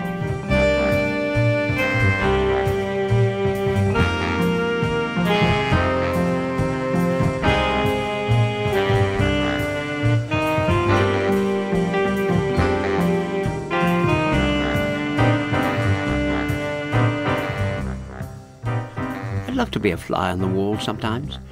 Not being nosy, you understand, but really to assist my fellow men. I would like to have been a fly on the wall earlier on in the year, for example, when Jones and Hewitt, who both work alongside me in the buying department of the Chester Petty organisation, were discussing holidays. Hewitt, it's no good you going on about it. Bristow always takes the last 2 weeks of July. Why? He just does. It's understood. It goes with the desk. Not this year, it doesn't. Oh, don't try and break with tradition, lad. And you better get off his desk. He'll be here in a minute. I couldn't care less about your silly old traditions. I'm taking the last 2 weeks in July. Hewitt, you mustn't think you can go around laying the law down. You've only been here 18 months. I don't care. It's irrelevant. I'm putting my name down for the last 2 weeks in July. Where are you going that's so important? That, too, is irrelevant. I don't have to tell you or anyone else where I'm going. I just want those weeks. As it happens, I'm not going anywhere. You are not going anywhere? No. This is the season for staying put. There's the summer exhibition at the Royal Academy, opera at Glyndebourne, Shakespeare in Regent's Park. Shakespeare? It's called culture. Dear me. You should try it sometime. No, I'm not going anywhere. Everything I need is right here on my doorstep. And if I feel like enjoying it in the last 2 weeks in July, I will, without having to think, does it suit Bristow? I shouldn't tell him that. Why not? I just shouldn't. That's all. I can't understand you. If you're not going anywhere in particular, why rock the boat? Principle. I don't see why I should have to jump when he jumps. But if you've nothing booked... All right, let's say I'm booked in somewhere, whatever. Okay? Fine. Fine. But you tell him. I want no part of this. I'll tell him. Not being a fly on the wall, I know nothing of the aforegoing, of course. I'm taking a day off sick. Before I go down and clean the car and do the 1,001 things the flesh is heir to, I'm in bed, wondering whether I should take my annual holidays at Stony Beach-on-Sea or whether I should try Fun Boys sur la plage. When Shakespeare said, if all the year were playing holidays, to sport would be as tedious as to work, he was spouting errant nonsense, as anyone from the Chester Petty organisation will tell you. Holidays are taken very seriously indeed at this firm, and no one takes them more seriously than yours truly. A week at Stony Beach-on-Sea brings a sparkle to the eyes and a glow to the skin, while a week at Fun Boys simply makes the hair stand on end and a promise to do better next time. The toss of a coin being of no help whatsoever, since I lost it in the bedclothes, I decided to make enquiries.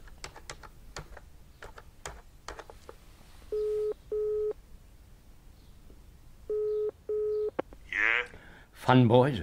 Who wants 'em? My name is Bristow. Bristow. B-R-I-S-T-O-W.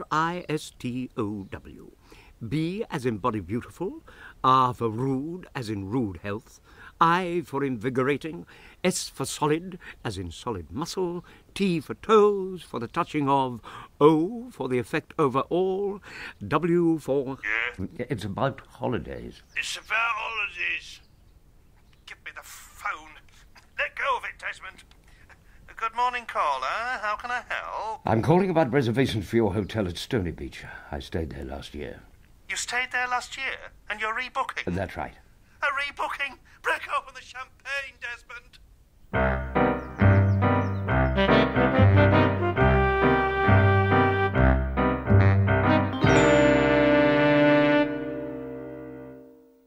That's how easy it is to book a holiday.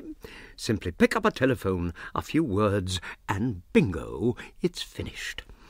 How different, though, from the devious dithering that awaited me upon my arrival at work the next day. Morning, Jones. Lovely day. Who opened that window? Hewitt. Hewitt's not allowed to open windows. He'll be here 5 minutes. He has no respect for tradition, that lad. He'll have to be told. How are you feeling? Fine. Why? You were off sick yesterday, remember? So I believe. They tell me I was in a coma most of the time, but I'm blessed with an iron constitution. I trust you weren't here when he opened the window. With the window open, anyone on the staff might have been seized with an uncontrollable urge to throw themselves out. No. I wasn't here as it happened. These young lads have to be watched, always trying to assert themselves. I see the cleaning ladies have been in. The end of my pencil has been chewed to ribbons. The post boy's been round with the holiday list. The dates have to be in today. Of course they do. These things have to be organised. I'm okay. I'm taking the first 2 weeks of July. And I'm taking my usual. July? Last 2 weeks. Why don't you take the first 2 weeks in August?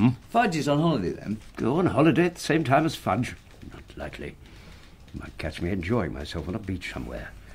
Anyway, I like to be here when he's on holiday. That's when I get my office holiday. What about the last 2 weeks in August? You get a whole month that way. Plenty of sunshine, too. No, it's too hot then. In any case, I can't wait.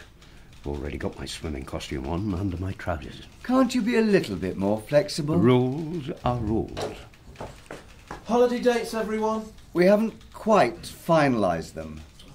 I'll be back in 2 minutes. What do you mean we haven't quite finalised it?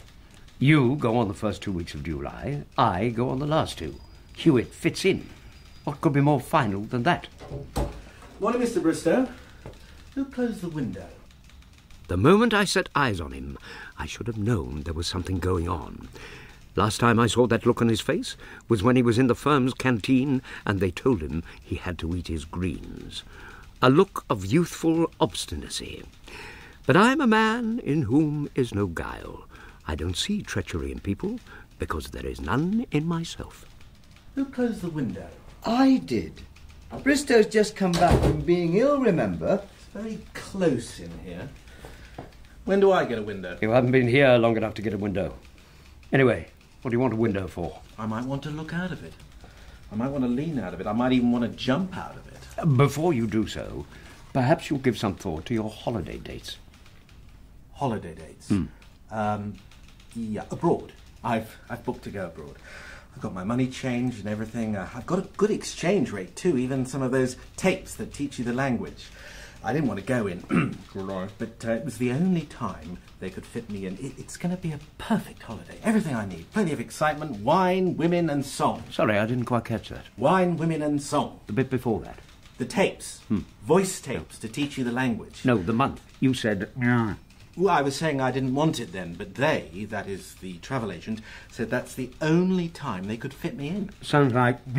Are we talking about July? Yes. July. Out of the question. Jones and I always go in July. He has the first 2 weeks and I have the last two. You'll have to change the booking, I'm afraid. Well, I can't. I've tried. They said no. They are booked for the whole season. Those are the only 2 weeks available. They always try that. A lot of nonsense. Did it through a travel agency, did you? Well... you went to the wrong place. You people not used to travelling are always too eager. You have to shop around. Should have come to me. I never take no for an answer. Bristow, give order number DB482 to Hewitt to sort out. He might be able to get it moving. Yeah, but I thought... Give it to Hewitt. We're losing enough money on this. It's all yours, and the best of luck. Well, thank you. And there's a penalty clause involved. You won't be able to do anything with it, but let's see. Let's get on with the real business of the day. What's the name of the travel agents? Travel agents? Oh, Lord, travel agents. It's, one of those complicated names that's difficult to remember. It was something like Ogilvy and Walter Donaldson. It was something like that. I can't remember the... They are clever, these travel agents. I swear they deliberately pick names that the punters find difficult to remember, in case there's a comeback. Ogilvy and Muir Walter Donaldson, you said. And I've always found the first thing you say is nearest. But you've got the address. Address? The address of the travel agent. You've got that, of course. I went to so many, and they all looked the same, everywhere the same. It was all so confusing. That's why I can't remember. I know how you feel. Sit down. Take it easy. It'll come back. What the devil is going on out here? Didn't I just give you a job, Hewitt? Yes, sir. Get on with it, then! Mr. Bristow, I must get on. It wasn't a bucket shop, was it? Bucket shop? Fly-by-night organisations, that lot. Spring up one day, and they are gone the next. That's right. It was one of those, a bucket shop. A dark little room in the back of a house in a back alley, and there were some suitcases in the hall. That's a bucket shop, all right. Wasn't Fun Boys? No, not Fun Boys in the High Street. It was seedier than that. Seedier than Fun Boys? Holy mackerel. Yeah, it's not a problem. You've got the documents, tickets? No, they're in the post. Oh, so they say. It's a typical con-trick by an unscrupulous travel agency. They saw you coming, I'm afraid. You won't see any tickets. Yeah, that's true, but it's only money. Best to forget the whole thing and put it down to experience. That's exactly what they want. They bank on that happening. They get rich on people like you, but this time they have come unstuck. They have? Oh, of course they have. You've got me. When I say you've got me, I mean you've got me and the whole of the Chester Perry organisation. Mr. Bristow. Stay where you are. I can see this has taken you by surprise.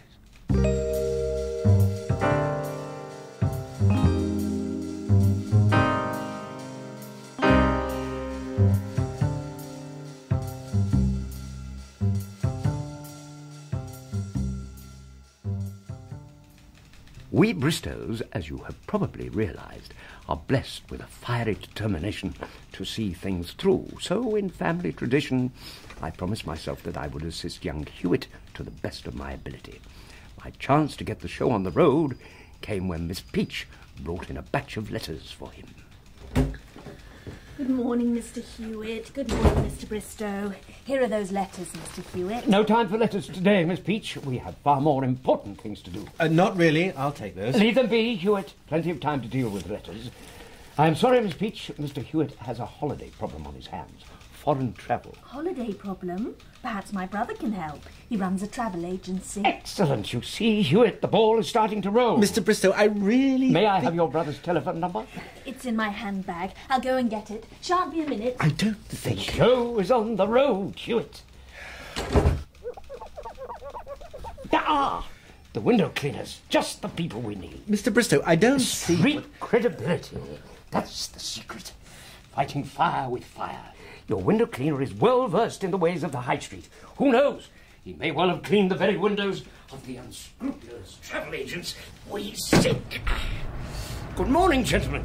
Gentlemen, that's very kind of you, sir. Did you hear that, Godfrey? The gentleman called us gentlemen. I heard him, Dad. Say thank you, sir. Thank you, sir. I wonder if you can help. Oh, if it's about the smear in the bottom left-hand corner, we can't do nothing about that. It's the birds. Ravens. It's the ravens, Dad. You heard that, sir. Godfrey said it's the ravens. From the Tower of London. From the Tower of London. Quite so. We're wasting time. We are in a hurry to find a travel agency. We have to nip this thing in the bud. Describe the shop, Hewitt. A few details on that might help. Start with the colour. It's sort of pinky, greenish, grey. I think I know the place, off Brick Lane. They're all that colour around there, all painted to confuse. I'm sorry to be so vague. The whole thing is vaguish. Vague or vaguish? There is a difference. Yeah, good point. Tell you what, I'll put the word out on the street. What on earth is going on out here? You are getting on with that order. It's in hand, sir. Then why are you wasting time talking to the window cleaners? Close that window and be about your business. All of you! Come and get it. Come on, come and get it. Good morning, Mrs. Purdy. Any specials today? Fairy cake. What's special about fairy cakes? 4 exciting new flavours. Cheese and onion, smoky bacon, barbecued chicken and salt and vinegar. Mrs. Purdy, your brother's in the travel business, I believe. That's right. Any chance of his phone number, Mrs. Purdy? Yes, it's decaf tea number 3, Carngate number 8, currant bun number 1, chocolate bits. Number 6. Chocolate bits, chocolate bits, chocolate bits. 3816666. I'd better write that down. Give me one of those chocolate fingers. Right. Are you still here, Hewitt? Didn't I ask you to chase that order? Yes, sir. You haven't moved since I told you to get on with it. What the devil are you playing at sitting there drinking tea? When I tell you to do something, I want you to do it. Get on with it. I shan't tell you again.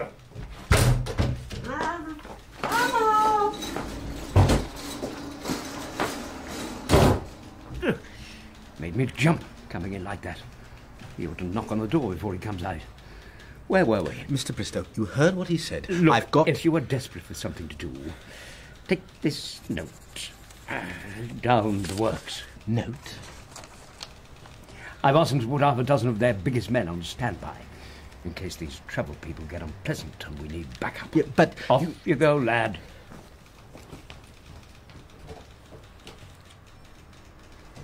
Bristow, I am watching you with undisguised fascination. As well you should, Jones. These modern kids haven't a clue.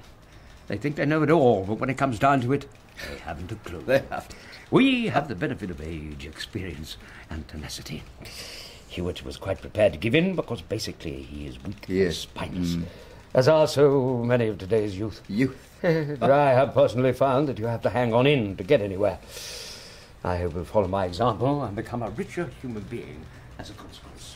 There's no doubt about it. He'll learn something from this, all right? I'm off to see the firm's backroom lawyer to sort out the legal position. Where's Bristow? I think he's helping Mr. Hewitt with that order. It takes 2 of them, does it? Why is that window closed?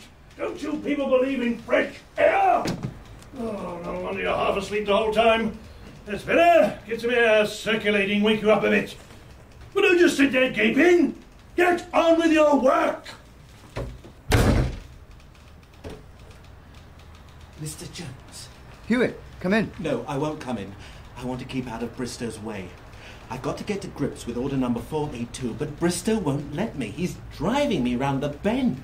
I shouldn't hang around here then. He'll be back any minute. I know. I just need a place to hide until I can sort this order. Hewitt? Here he comes. You haven't seen me. Have you seen Hewitt? He popped his head round the door a few minutes ago, but you've got him worried. In fact, I think he's in a state. That's the trouble with the youth of today. They take everything so seriously. Holy mackerel! The window! It's open! Hewitt! Hewitt! Oh, I thought for a second. Have you tried the cloakroom? Good idea! Hewitt! Hewitt! Steady on, Mr. B. Postboy! Have you seen Hewitt? Yes, a few seconds ago. He was sneaking up the back stairs. Great Scott, the roof! Call the police and the fire brigade! Hurry! I'll try and talk him down!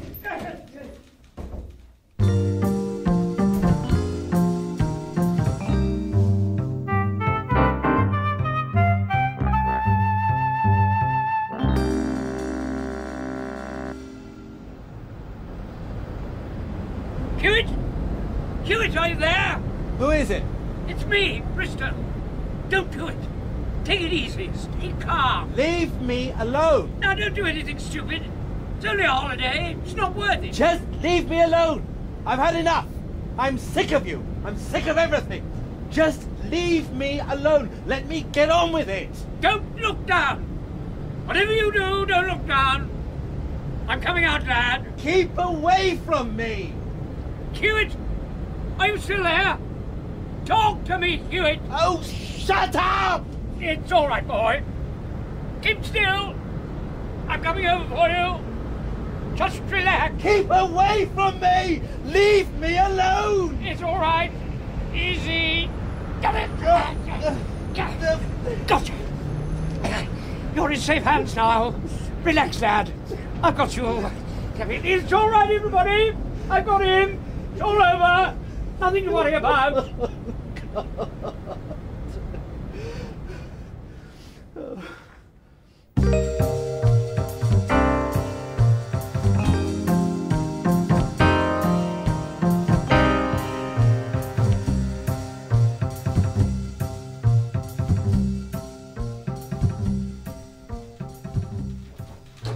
I found somebody as I passed along. You found Hewitt, then? Yes, he's a strange boy. He is. Too dramatic. I'm still trying to help him out, though. Tell you the truth, I don't know why I'm bothering. I don't suppose I'll get a word of thanks. You won't. He started off on the wrong foot by choosing the wrong travel agency, and it's been downhill from there. But I've got all my contacts working on it, so something's got to give. Oh, Lord. More drama. Coming, sir.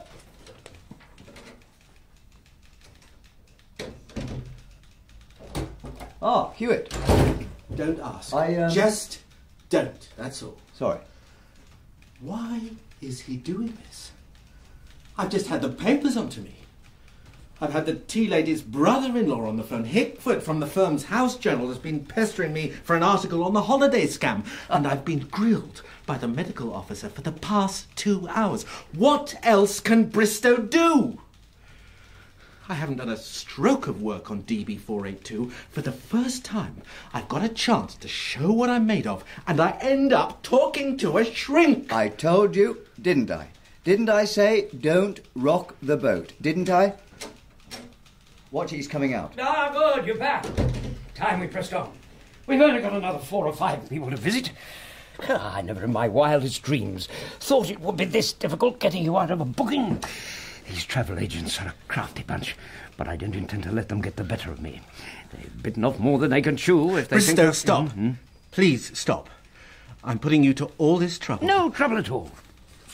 Let's just see who's next. No, you must stop helping me, please. I've decided to take the last 2 weeks in May. Nonsense, we've only just started. No, I've had enough. I've decided to take the last fortnight in May. Please, Bristow. Please. But I insist. It goes with my desk. Yes, of course. Tell you what, I'll give you a hand with order number DB482. No. I can handle it on my own, honestly. 2 heads are better than 1. No! All right, OK. Now, I know that you're going to have your work cut out. I'll organise your holiday for you. No, please. No.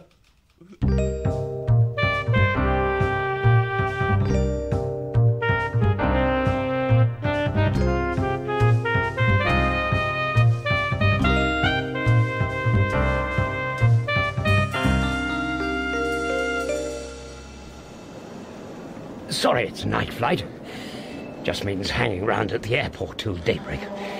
But you'll be on holiday and it's only for a few hours. You're going to love the place. It's got everything you want. I've never been there myself, but I'm sure you'll tell me all about it when you get back. We'll give you a chance to see the real Spain. It'll do you good to get away. You've been overdoing it. Try to forget the office for a while. I've asked them to take special care of you as it's your first flight. And I've taken care of your insurance. Death, maiming, kidnapping, acts of God, that sort of thing. Your watch is set to local time. Only thing left is to say, have a really nice holiday. Just hand luggage? Yes. Yeah, but no, there's this suitcase. Oh. Suitcase? It's order number DB482. You can read it on the beach. Excess weight, I'm afraid. That'll be £179.50, please. £179.50. Take it. Oh, you're in luck. You've got company. Have a nice day. If I can help somebody as I pass along.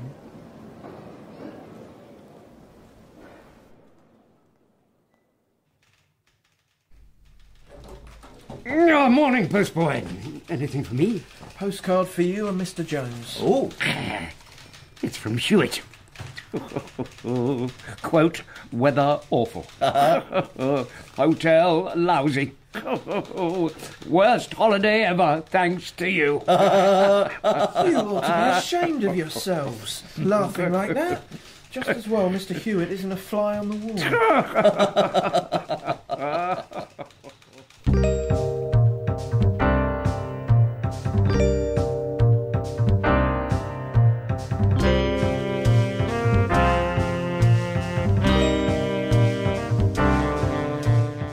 Bristow was written by Frank Dickens and featured Michael Williams as Bristow, Rodney Bewes as Jones, Owen Brenman as Hewitt, Dora Bryan as Mrs. Purdy, John Glover as Fudge and Sol Funboys, Simon Schatzberger as the postboy, and Katie Odie as the check-in girl.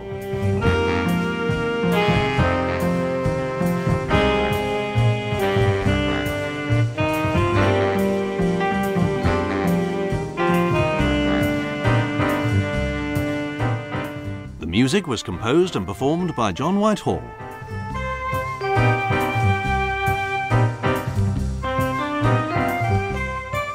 The sound recording was by Graham Harper, the director, Neil Cargill.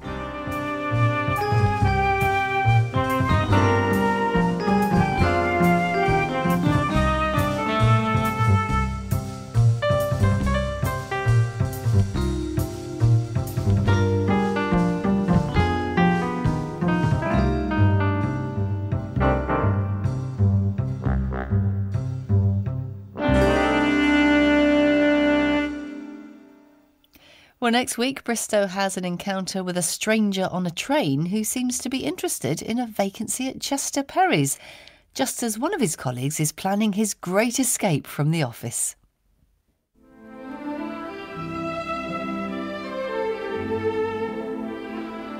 Desert Island Discs Revisited on BBC Radio 4 Extra.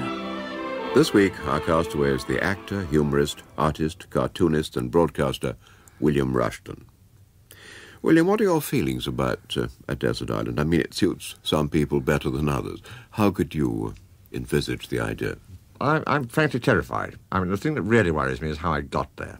The other thing, of course, you never tell us is what size this thing is. Is it quite a reasonable but deserted desert island? But is there vegetation, rock faces, perhaps? Oh, cliffs? yes, rock faces, vegetation. You can pick your own island, providing it's not too big.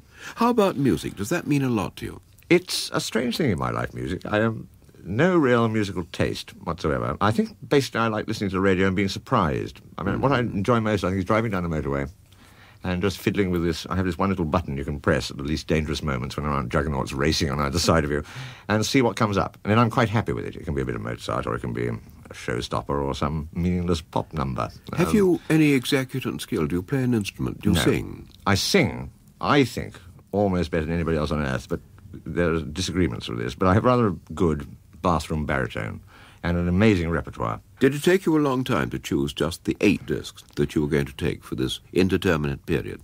I was a bit worried about what 8 it would be. It would clearly be a moment of panic. So what I did was I wandered around for about a day, and anything that I started humming was obviously something or sang in a bath I wrote down immediately. So this is a purely gratuitous 8. William, where were you born? Chelsea. In London? Privately, yes. In fact, the family had my mother and father, I was an only. They lived in an upper maisonette in Filbeach Gardens, which is off the Warwick Road in Earl's Court, and they had a cage erected out of the back in which the child Rushton was sunned and aired. And unfortunately, it had to be moved because they started building the Earl's Court Pavilion and the brick dust began to settle on my infant face. But you were, in fact, born with ink in your veins. Your father was in the publishing business. He was a publisher. Then you were educated at Shrewsbury, where you edited the school magazine. Was this the official magazine or some jelly press job that was private enterprise? No, this was, before we got at it, was a very proper magazine, purely sort of sports reports and reports of the debating society and the literary societies and visits by field marshals and that sort of thing. Were you drawing at that time? Yes, more. I've always drawn more than I've written. So you'll put your own drawings in the magazine? Oh, absolutely. No point in being editor if you don't. Yes. I wasn't very good. I mean, I wasn't bad, but I definitely committed myself then to black and white and caricature, and I still call myself a cartoonist to this day, never an artist. I'm a cartoonist, and it's a proud label to wear. So one way and another, that was a pretty distinguished school magazine. Bristow, about a very small cog in a gigantic corporate wheel. This week, Bristow helps a colleague to plan his escape from the company.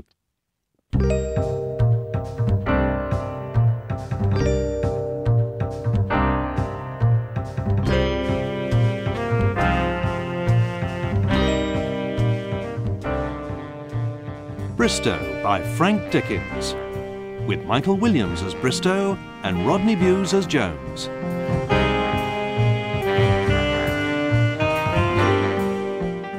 Stranger on a Train.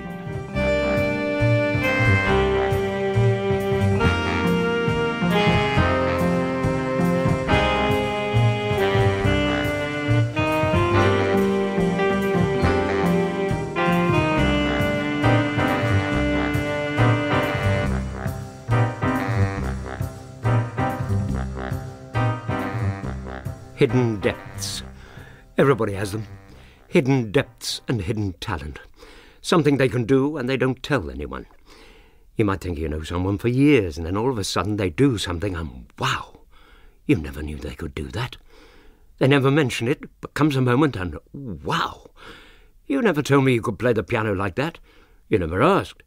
That's what they say. You never asked. The point is, where do they get the time to practice? They're with you all the time, and yet comes the moment and wow. Take Jones, for example. I work in the same office. My desk is next to his, and I genuinely thought I knew all about him. Until last Wednesday. What the devil is going on, Station Master? Where is the 8:15 commuter special? I don't know and I don't care. I sat my promotional exam last week. This morning I was informed I had failed. I'm thinking of ending it all, throwing myself under a train. Train? Fat chance of any train on this station.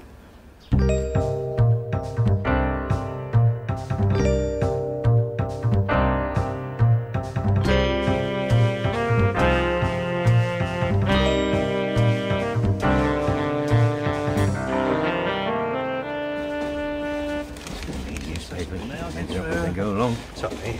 Oh, excuse me, do you work at the Chester Perry Company? Of course I do. Can't you tell by the pallor of the cheeks, the haunted expression, the frayed cuffs, the threadbare elbows and the shiny seat? Oh, I'm applying for a job interview with them. You'd like to work for Chester Perry? Good Lord. Must be pretty grim where you are now. Where I am now is not so bad, but they keep advertising for new people. It makes those of us working there feel insecure, so it's not a very happy atmosphere. You trade in a not very happy atmosphere for an atmosphere redolent of a South American religious cult group preparing to commit ritual suicide on the morrow. Funny, they don't look like a head case. Although from the side, there's a hint of simpleton. I should watch what you're saying if I were you. I don't like people calling me names. You're wasting your time trying to get a job with us. You're a hothead. If you take offence at a little thing like that, you wouldn't last 5 minutes. You wouldn't even make it through tea break. And that's happy hour, when everyone's in a good mood. Do they pay you to go round upsetting people? They haven't got round to paying anyone anything yet. But it's early days. Well, it's been nice meeting you, so I'll say goodbye and good luck. But we don't get into the station for another 10 minutes. I know, but I always try and jump off the train at this point. There it is, the Chester Perry Building. A great ocean liner ploughing its way through the waves of industry. There's my office, just below the Plimsoll line.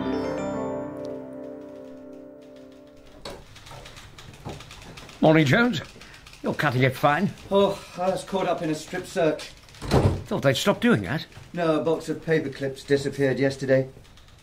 Where were you at 4:15 yesterday afternoon? Climbing over the back gates. I wanted to get home early. Oh, Bristow, do you ever get the feeling that life is passing us by, that things are beginning to happen in the outside world, and we are no longer a part of it? We're stuck in a time warp, a stuffy office with no future, no hope, no prospects. Do you ever get that feeling? Of course I do. Goes with the job, doesn't it? Well, I've decided to do something about it. Look at the Daily Things this morning. Miles and Rudge, the firm across the street, are advertising for staff, and I'm going to apply for a job there. What do you think? Certainly has its advantages. To start with, you won't have so far to come in the mornings. I'd say an extra 20 seconds in bed. It's not only that. They seem a much nicer crowd. Nicer than this bunch here, anyhow. Oh, I wouldn't say that. We've got the nicest lot of villains and vagabonds for miles around. Ask the local crime watch people. Oh, you wouldn't understand. I'm talking prospects. There's no future working here. I'm going to try and get an interview. Then don't come to work looking smart.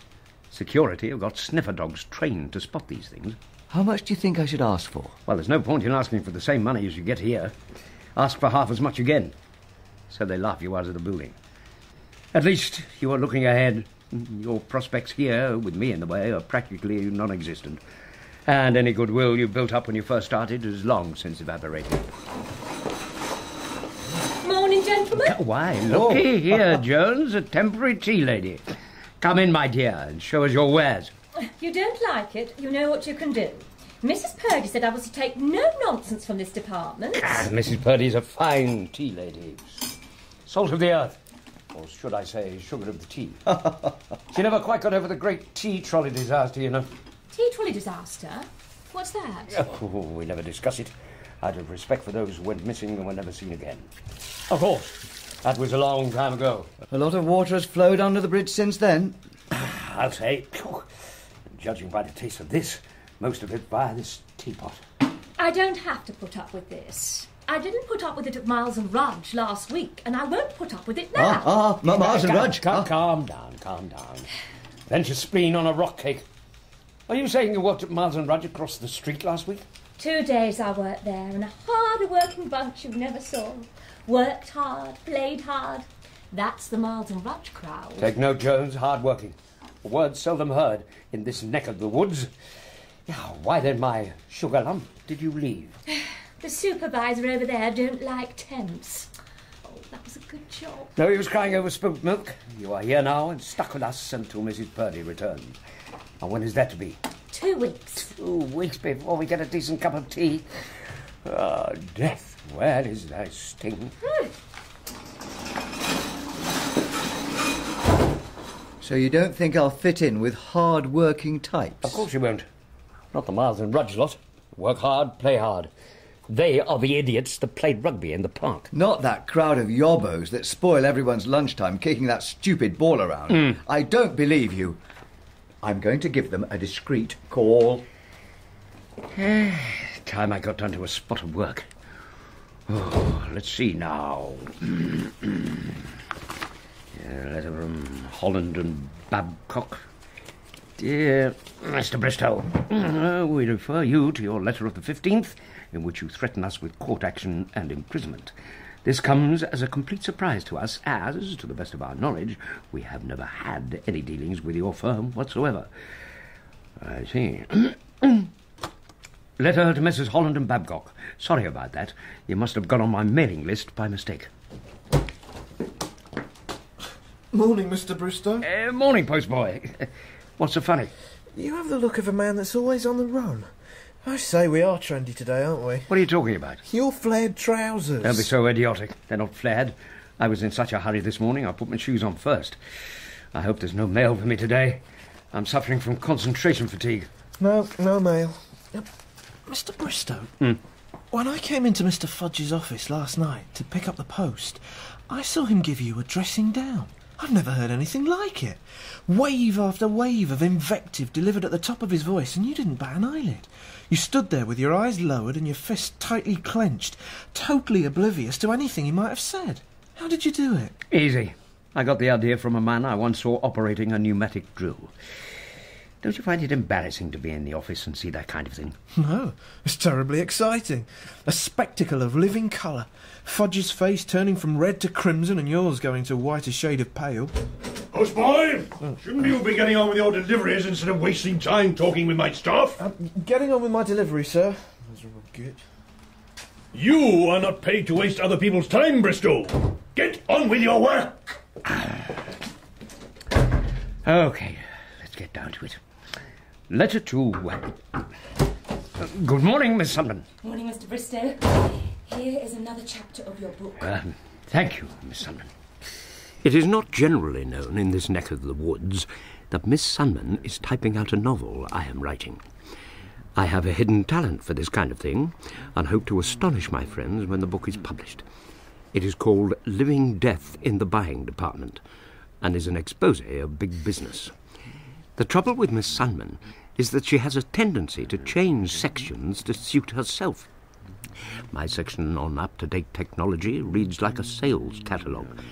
But apart from that, and a tendency to drop in an occasional torrid love scene, she is doing it for free and on the firm's paper in the firm's time, and the author has to accept this as part of the struggle. You've only done the one chapter, then? I've been frightfully busy. I'm not only doing Living Death in the Buying Department for you, I'm doing Living Death in Goods Inward for Mr. Frost, Living Death in the Accounts for Mr. Horton, Living Death in Production Control for Mr. Cornelli. Yeah, haven't these people got anything better to do? Yeah, while you're here, take this letter. Thank you. How many copies? What? I said, how many copies do you want? Yeah. What? Mr. Bristow, are you listening to me? No, not really. I'm watching the antics of that mouse over there in the corner. You can come down off the desk. It's gone. Now, what were you saying? Bristow, I've got that Interview. Well done. What's he so excited about? Nothing. How's your spelling? Pretty good. That's the most of them in the typing pool. Congratulations, Jones. So you've got an Interview. Well done. The only trouble is it's for this afternoon. I need a good excuse to get away for an hour. Easy. We'll lunch in the firm's canteen and you go down with food poisoning. Oh, we've done that one to death. We've done exhaustion through overwork. We've done bereavement in the family. Toothache, sunstroke, losing our way, housemaid's knee. We need something new. I'll tell you what. Let's go for lunch in the park. We'll work on it. See you later. You're on.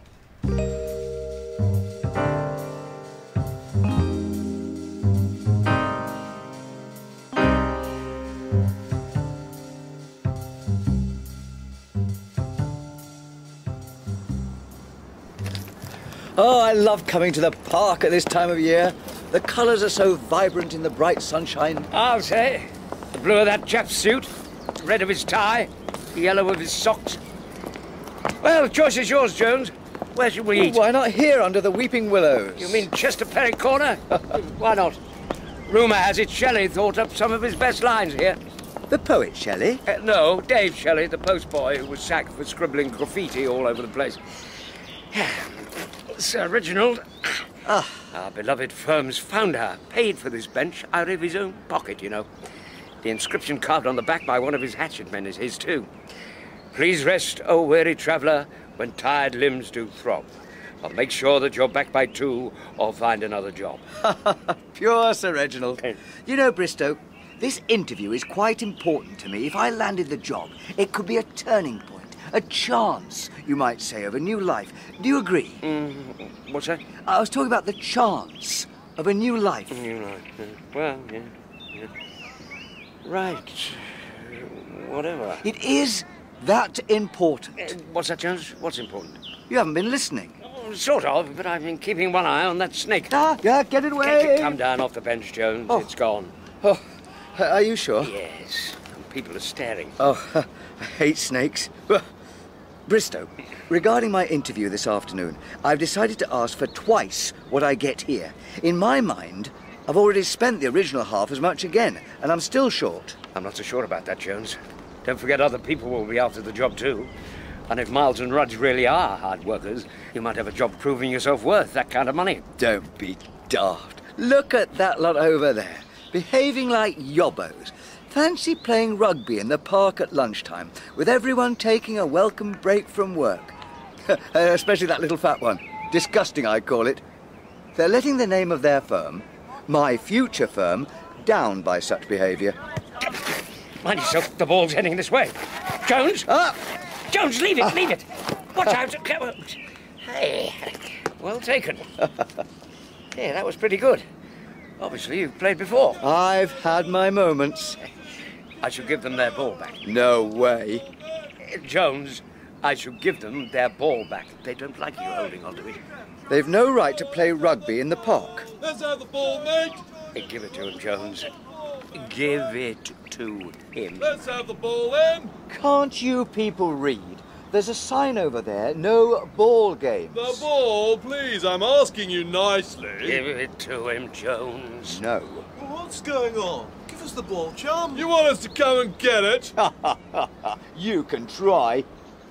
Up until that moment, things had been interesting. But all at once, an element of dodginess crept in. And that laugh of Jones added something unreal. It was the confident, mocking, taunting laugh of a Scarlet Pimpernel. Then came a moment of magic. As the man reached for the ball, Jones took off as if fired from a cannon. I have never in my life before seen such an explosion of sheer power. Nor did his speed slacken, as, clutching the ball, he streaked across the park like a cheetah sighting its lunch, followed at a considerable distance by the host of angry Miles and Rudge men. There was no chance of his being caught, so great was his speed, and he had time to stop and wave the ball derisively before he entered the sanctuary of the Chester Perry building. I was both astonished and bewildered at this turn of events. How could a man with so much speed at his disposal ever be late for work, I was asking myself, as I walked slowly back.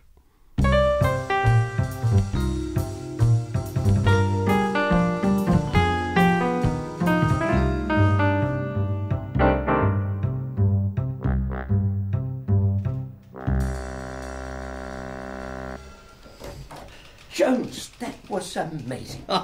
Where did you learn to run like that? Were you brought up on the plains of Serengeti by a family of antelopes or something? I've never seen anything like it. You were away and in full flight like Flojo. You could have been a world champion contender. Agatha Christie, or whatever his name is, wouldn't have stood a chance against you. 7 league boots, isn't in it? I've always been able to run. Got it from running away from authority, I suppose. Awesome, that's the word. Used to be a character in a comic like you, Wilson of the Wizard. Like you, not as fast as you. You are mind-boggling. Trouble is, we didn't get around to working out a good excuse for me, and I've got the interview this afternoon over the road. I've got an excuse for you. You tell Fudge you've broken your spectacles and you didn't bring a spare pair. Tell him that without them you are as blind as a bat and can't do your work. And can you go home and get them? How's that? Oh, yes. Supposing he asks to see the glasses? That's the snag. You'll have to break them a little bit. Oh, I don't want to do that. Oh, it's up to you. Is the chance of a new job worth the cost of repairing a pair of spectacles? Well, if you put it like that, it is worth it. How bad are your eyes? Are they good enough to get through an interview? Of course they are. Well then. I can't bring myself to do it. You do it. Give them to me. You're sure you want me to do this? Well, I was going to say no. Too late. You really smashed these. They'll cost a bomb. A week's money at the new place. A bagatelle. And you can go in and wave these in front of Fudge without feeling guilty. Go in and see him now. You seem to be very helpful all of a sudden. I want you to get the job. I don't want to run against you on the Chester Perry Sports Day next year. In you go. And now for some work. Are you Mr. Bristow? I am. And you are? Frost of Goods Inward. I'm writing a book, and Miss Sandman tells me you are too. Mine is called Living Death in Goods Inward. Mine is Living Death in the Buying Department. Am I mentioned in your book? Yes. Am I mentioned in yours? You are mentioned in mine a number of times. There's a coincidence. You are mentioned in mine a number of times. You are on pages 35, 47 and 96. The reason I'm here is because Miss Sandman gave me a chapter that doesn't belong to me. It's about a jewel robbery. Is it yours? No, but it sounds interesting, and I'll take it. I'm bound to be able to fit it in somewhere. Thanks a lot. This place doesn't change much. I haven't been in here for years. Who's your boss? Fudge, isn't it? How is the old sourpuss? He's not the man he was, of course. There are signs his memory is beginning to fail him. Oh, dear. Not so much in the big things, you notice in the little things. For instance, he forgot to wipe the grin off his face before he came in this morning. Nice one. Mind if I put it in my book? I've already done it. Never mind. Best of luck. Yeah. Oh, and now for some serious work. It worked. Well done. What time is your interview? Like now. See you later. Wish me luck. You don't need it. And now, to get down to some work. I don't believe it. Window cleaners. Anything to stop me working. See that, Godfrey? That poor devil is called a white-collar worker. A typical no-hoper chained to a desk all day. Now, remember what I say, son? If you don't keep your chamois leather in good condition, you could end up like that. No, Dad, no. You and me both, kid. Look out. I'm going to open it. Good afternoon. Would you mind cleaning that bottom left-hand corner so that I can see my escape route? With pleasure, sir. Say thank you to the man, Godfrey. Thank you. Godfrey, this is a white-collar worker. You don't mind if I call you that, sir? I'm not exactly white-collar. My washing machine has been playing up a lot recently. Oh. Godfrey seems very keen. He's soaping the bottom of my jacket. He's my son. He only started last week. Sally enjoys climbing up and down the ladder. I've told him every time he gets to the top, he's to pretend he's saving someone from a burning building. What the devil is going on? Bristow! Come away from that window and let that man get on with his work. Yes, Mr. Fudge. Certainly, Mr. Fudge. Right away. Mr. Fudge. I want no more time wasted, you hear? Get onto Mercer's gun and frames and sort this order out! Why me? Why can't he pick up the phone and do it himself? Just because he's chief buyer. Yes? Mary, get me gun and fames right away. If I give you a line, can you get it yourself? Why should I? That's what we pay you for. Oh, hoity-toity. Gun and Fames, Kerwin speaking. It's about our order number DB564. Oh dear, you would have to ask for that one. Means going downstairs. Don't worry, perhaps we can deal with JRT 9983. Would you believe that's downstairs too? How about DLT 756? You certainly pick 'em. You don't tell me that's downstairs as well. Yeah, they're all downstairs. I'm sunbathing up on the roof.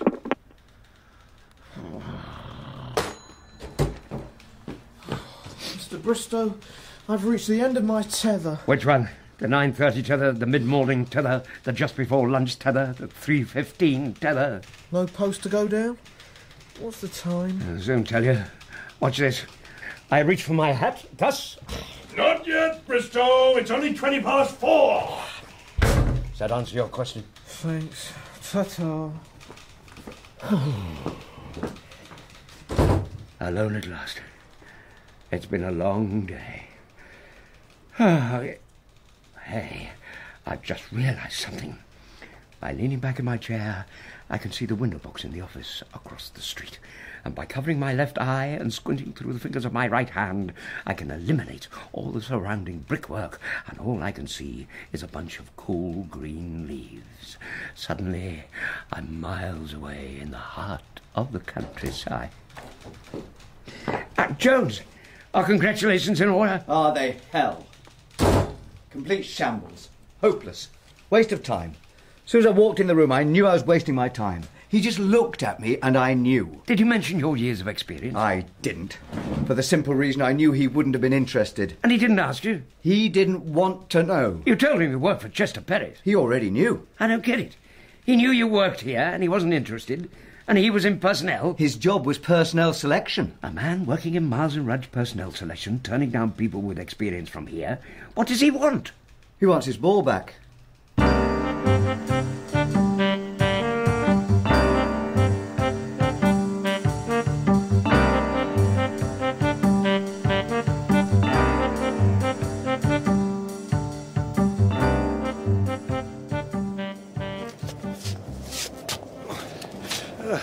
Hello there. So we meet again. You didn't get a chance to jump off the train this morning. Beg your pardon?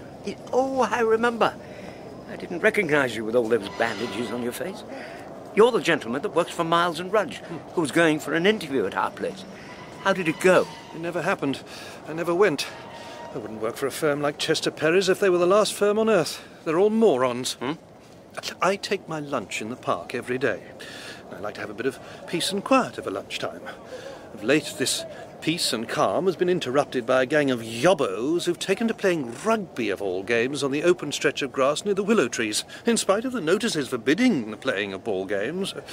I would have reported them had I been able to ascertain the firm they worked for. But today, I was approaching my regular bench when I saw one of them, carrying a ball, running towards me so quickly I had to do a sidestep. A hidden talent I possess, to avoid being brought down. To my astonishment, he ran across to the Chester Perry building and disappeared inside. Oh, that was all I saw, before those running after him knocked me to the ground and I sustained the injuries which you now perceive. They ought to be locked up. Animals like that. There's a law against that kind of thing. Tomorrow my report will go in. Laws, etc. I say, are you all right? Not really. I'm watching that spider that's dangling on a web just over your shoulder. Spider?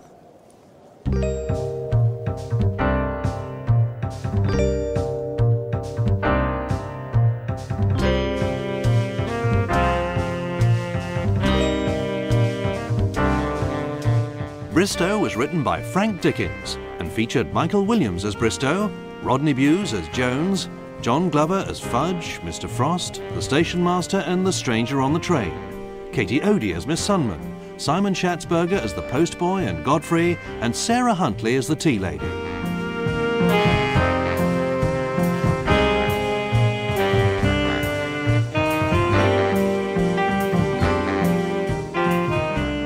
The music was composed and performed by John Whitehall.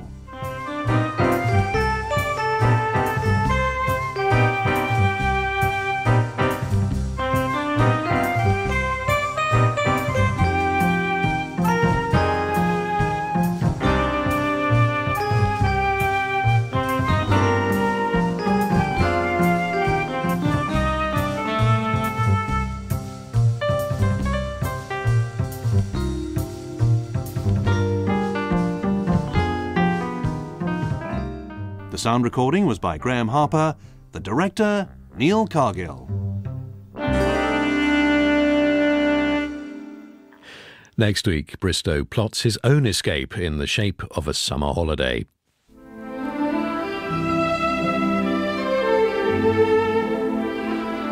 Desert Island Discs Revisited on BBC Radio 4 Extra. I need to tell our listeners, Sandy Toksvig, that during that piece of music, you took off your glasses, rubbed your eyes, almost put your head on the desk and said, "Am I being insufferable?" What are you worried about? I don't know. It just seems, it seems very narcissistic, first of all, to talk all this time about yourself, and there's so many more interesting things in the world. And anyway, that's... I've noticed your discomfort so far when I've asked you about being first in class or being clever, or did you find that easy? You don't want to take on your own intellectual capacity in a public sense. Do you know what? It may be a very female thing, and that is a worry. So I was talking to a friend of mine who's very senior in news, and he said to me, do you know, if I'm looking for an economics editor and I ring a woman journalist who's very capable, she'll say to me, I don't know if I know enough. I could ring the most junior man and he'll say, that'd be lovely, and he'll go out and buy a book on economics. And I think it is an issue. I do think that not many women put their hands up and go, actually, I am quite bright. And you won't find me doing it either. It was 1972 then when Queen Margaretha of Denmark acceded the throne and Sandy Toksvig started boarding school in England. What do you remember of that year and those early weeks at boarding school? It was hideous, to be honest. I didn't know very much about British life, and I didn't know anything about the shibboleths, the nuances of the culture, even though I had been here many times to visit my grandparents. And you would have had an American accent? I had a very strong American accent, and I remember arriving at boarding school and matron opened the door.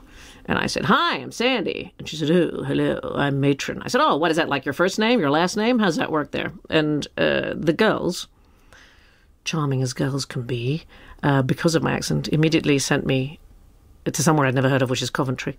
And nobody spoke to me for the first 6 weeks that I was here.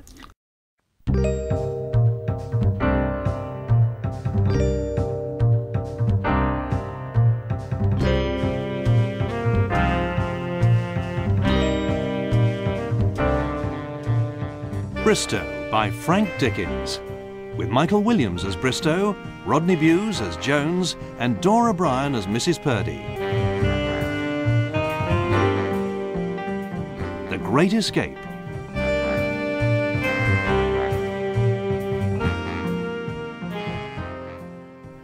Amadeus. Is it Amadeus? You know, the god of the sun. Or is it Leo? No, Leo is lion. Apollo, then. Sounds right. I think it could be Apollo. I should know this, being a sun worshipper. The sun is important to me. I watch it from 9 until 5 every day. Not head on, of course, because of the damage to the eyes. I look to the side. From my desk I watch it climb slowly, slowly, slowly, oh, how slowly some days, across the sky in silent majesty. A great golden face with a gold helmet and a gold beard, passing from left to right across the windows of the Chester Perry building. You can tell it's coming up to holiday time, the way I'm talking, and this year I'm organised. Not too organised, of course. I don't want to go through that again. A couple of years ago I went to Mudsey, and every day I booked for the mystery tour and the masked ball, and at the end of the holiday I didn't know where I'd been or who I'd been with. But that was then, and this is now. And this year I've booked with Fun Boys, Halls for the Prols Limited. So, you heard of our travel agency through a friend? Not a friend, no way. Chap that works next to me all day in the buying department of the Chester Perry organisation happened to be standing near a litter bin the other day and saw your brochure. Ah, the brochure, of course. Years of experience went into that little production. I was particularly taken with it. The way it's composed of letters cut from newspapers and stuck down. The way ransom notes are done. And to cut a long story short... Don't tell me, sir, you hurried here. And no, I never listen to anything he says. I must have registered with my subconscious, however, because I was in a telephone kiosk the next day, one of those kiosks that has a lot of those little cards stuck on the wall. I can explain that, sir. Some of our distributing agents are not known to us personally. No, listen. And I was staring out to the windows of the kiosk, the way you do when you're waiting for the person at the other end to pick up the phone, and I saw this row of shops across the street. Of course, and you saw us. No, I am a sun worshipper, and I spend a lot of my time watching the gold face with the helmet and beard crossing that little tent of blue that people call the sky. But I've always been careful of going blind, so I never look directly at it, always to the side.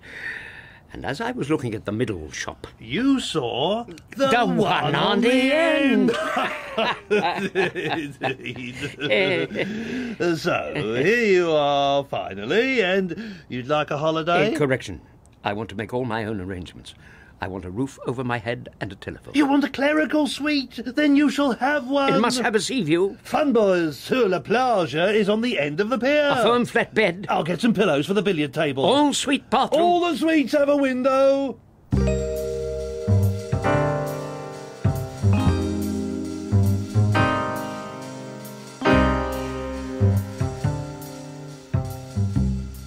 Hewitt, today I would like you to make as much noise as you can. Whistle, shout, sing, whatever you like. I'm on holiday next week, and I want to get used to sleeping on a crowded beach. Well, before you doze off, look at this filing system. What kind of system is it? I'm glad you asked, Hewitt, because it's my own system, the Bristow system. I before E, except after C, when there's an R in the month. I hope you haven't been doing it this way for very long. Ever since I've been here. And it's never been questioned? You've never queried it yourself? It never crossed your mind to... Of course not. Oh. According to my calculations, Mr. Bristow, you've cost the firm umpteen thousands of pounds, possibly millions. Well, I never. That's all I can say. Well, I never. No doubt when they discover it, they'll stop it out of my wages. Wages? Dream on. Morning. Morning, postboy. Mr. Bristow, is it my imagination or does time really drag here? Work it out.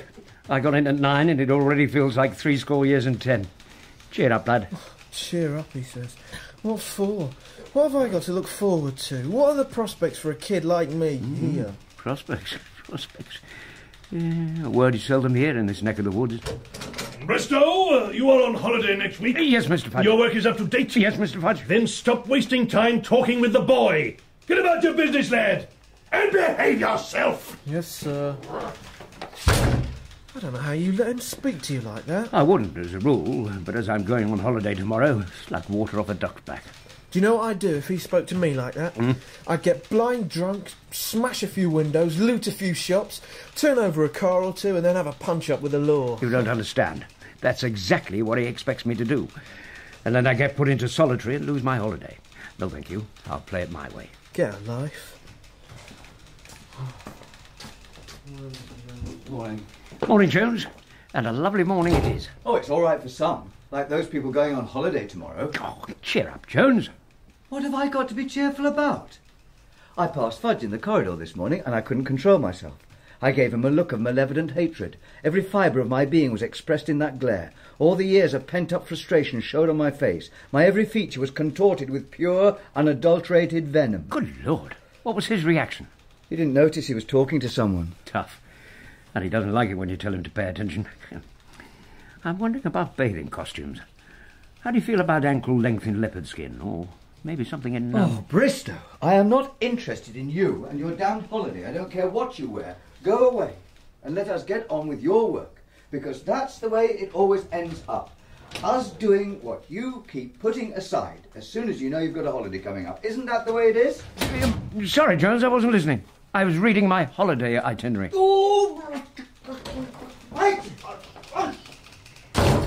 I began to realise that when you are about to go on holiday, everyone around you is slightly jealous. Well, not everyone. Mr. Bristow, they say you're going on holiday tomorrow. It's not true, is it? Unfortunately for you, Miss Sandman, it is true. Will you be all right? Bearing in mind the simple thought of it brings on dizzy spells, the occasional blackout spots before the eyes, hot and cold spells and trembling hands, I shudder to think of the effect that reality will have upon me. Are you packed? Considering the clothes I stand up in are the clothes I lie down in, there is very little packing to be done. So you may rest easy on that score. I wear my dinner jacket on the train. Here's my telephone number, in case you need me.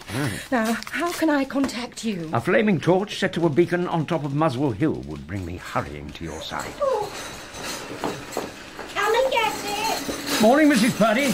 And how are you this fine day? Oh, I'm in a bad mood since you asked. Oh, do tell. I'm late because I refused to do an interview with the firm's house journal. They wanted to do an article on what it's like to be a tea lady, and I turned them down. I don't want anything in writing about me in case my friends outside got hold of it. They think I'm a private secretary. Mrs. Purdy, since this is to be my last cup of tea before I go on holiday, I would like something special. Stand back. There you are. Drink it before it stops bubbling and the flavour disappears into the air. Going on holiday, are we? Where to? Mudsey. Oh, I've got a little sister lives in Mudsey. Francine, she runs a sandwich bar. Look her up and give her my regards, will you? Certainly. Give me her address. Connie's Pantry on the front. You can't miss it on the front. I shall call there tomorrow.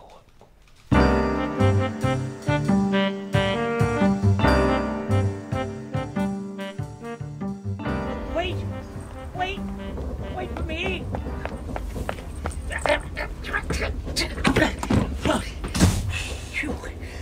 That was close. Morning, all. That was one of the most foolhardy acts I've ever seen. I shall report you to the... Have we met before? That prison pallor seems to ring a bell. I think we may have. I never forget a clenched fist. Oh, of course. That idiot buying clerk from Chester Perry's. You're not going to Mudsey. Funny you should say that. As you can see by my Wallace and Gromit T-shirt, I am on holiday. Of course, the chap from the Canteen Good Food Guide. You off to Mudsey too? Mind your own business and stay out of my way.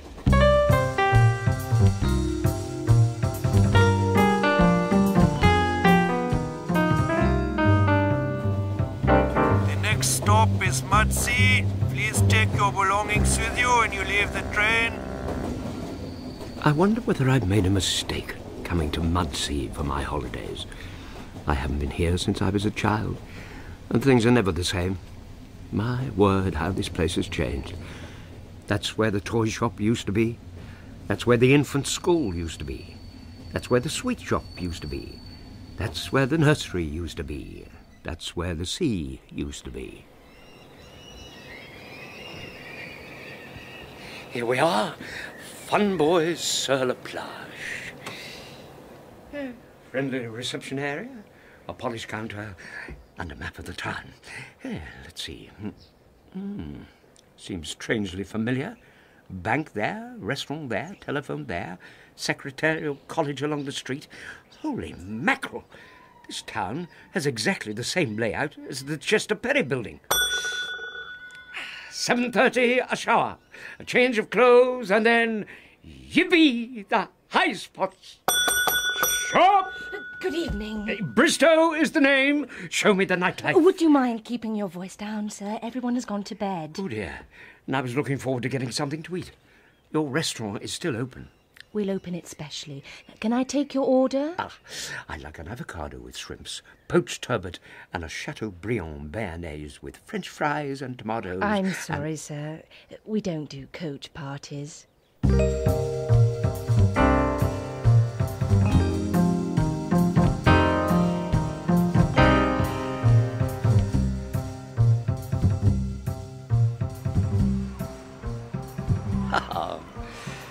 Typical English seaside scene. The sea, the cliffs, the cobbled streets, and on the sea wall a grizzled old sea salt, spinning yarns to the youngsters. Let's tarry a while and listen. In my time, my young hearties, I've heard many a strange and terrible tale, but none worse than the happenings on the hill-fated schooner, the Westerbury Gelding. Westerbury Gelding? That sounds like Chester Perry building. I'll get closer. Were splashing against the walls, and the cries of the crew were terrible to hear. Shiver my pins. It sounds as if he's talking about the great tea trolley disaster of 87. Of mercy, mercy came the cries, and only by the crew of the rescue ship. Sir Reginald... Sir Reginald? He is describing the great tea trolley disaster. Excuse me, sir. I don't wish to spoil your anecdote, only add to it. What? Oh, upon my soul, children. That'll be the end of today's narrative from David's locker. Come back tomorrow for further stories. Move along now. Good day to you all. Bye now. Who are you? My name is Bristow, and I work for the Chester Perry Company. Do you really? Which department? Buying. Oh, I used to run the publicity department. I was there for 12 years. Then one day I must have said something out of line, and, well, here I am, and making a comfortable living out of the place. I talk about the luncheon voucher swindle, and the coffee break fiddle, and all the other day-to-day happenings when I worked there. Anything new I can use? Not really. Wait! A new girl started in accounts yesterday. Perfect! Parrots fighting over a captain princess as they are burying the treasure chest. Wonderful. What else? They've lined all the desks up in the typing pool. It's the King's chefs stirred information off the coast of Madagascar, waiting for the arrival of Captain Morgan and his band of cutthroats. Perfect. Tell you what, I'll buy you a drink tonight if you turn up at the Drake's Drum around 7. See you there.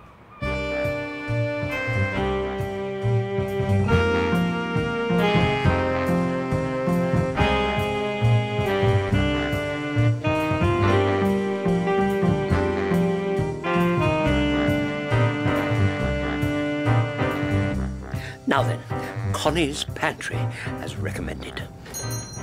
Good morning. Bonjour. Guten Tag. Give up. What are you? You mean nationality? I'm British.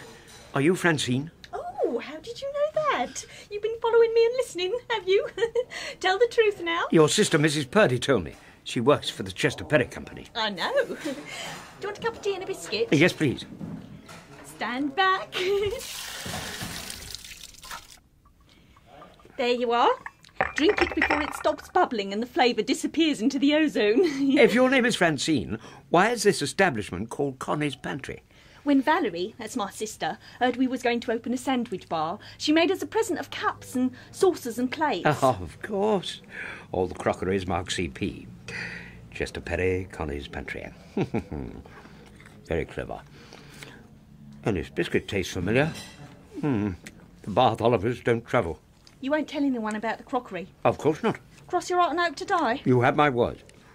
Is there any message I can give Mrs. Purdy? No. And you better go. My husband will be here any second, and if he sees me talking to strange men, he gets violent. A life on the ocean wave. Far out on the briny. Just doing my own thing. What more can one ask of a holiday? Sea, sand and sunlight. Looking to the side, naturally. Splash. Splash. Splash. Splash. It's so good to get away from the treadmill. Come in, Pedalo number 27. Will Pedalo number 27 come in, please? I'm coming in on the crest of the next wave. Whee! Land ahoy! All ashore! Who's going ashore? That'll be 1 hour and 10 minutes at £4.70 per hour. That's hold on. Carry 4. Then there's a plus 7. Just a minute, I know you. You used to work for the Chester Perry Company. Didn't you run the accounts department? That's right. I ran it for 7 years. Then one day I must have said something out of line. How are Chester Perry doing? They're going from strength to strength. No one seems to do any work, and yet we're getting bigger and bigger. I don't understand it. Strangely enough, I do. There used to be a man sat at a desk near the door of production control who used to carry the firm on his back. What a worker! Worked non-stop and flat out from the time he got in till the time he left. Sounds as if he's still there. Chap with bags under his eyes? Yeah, he's still there. Hey! Anybody in charge of pedalos? I am. Well, how about some service? Just a minute, chum. Well, if you're too busy, there are plenty of other people. Coming. Sorry about this. Oh, no problem. Good heavens! It's Mr. Bothwick of the Canteen Good Food Guide. Ah, it's you again. You were in Connie's pantry early on, chatting up my wife. Laughing and joking. What the hell is going on between you two? I want the truth, even if I have to come and beat it out of you. Now, steady on the pair of you. There, get out of my way. I've had enough of this chap. You lousy Lothario, you. Chat up my wife, would you? I'll kill him.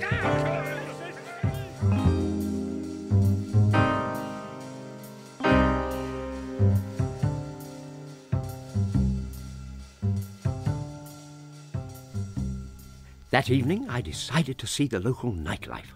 So I called in at the Admiral Benbow to slate the what's-it, and was suddenly aware of a man at my shoulder. May I? Oh, please. First visit to Modsey? Yes. And I must confess I'm enjoying it hugely. The weather, the ambiance, in short, everything about the place. It's a funny thing, but I seem to know you, and I certainly recognise the voice. I work for the Chester Perry Company. That's it! I knew I'd heard your voice before. I was fleet manager of the Chester Perry Transport Division for 15 years. Then one day I must have said something out of line. When I worked at Chester Perry's, I used to sit in the motor pool watching the sun climb slowly across the sky all day. Climb from left to right. You couldn't. Your window was opposite to mine. I get it from left to right. You must have got it from right to left. No. The sun rises in the east and sets in the west, whichever way you look at it. Keep still. Let me come round to here. Oh, yes. You'd get it coming across from there to there, yes. Did you ever see it as a great golden face with gold helmet and gold beard? No, I always saw it as a gold Britannia without the shield and trident. But I know what you mean. A golden face with a beard and helmet. I like that. It's better than Britannia. But you mustn't look at it full on. Always look at it from the side. Otherwise you can go blind. I've heard that. But I think it's hearsay. No, it's true, believe me. You can.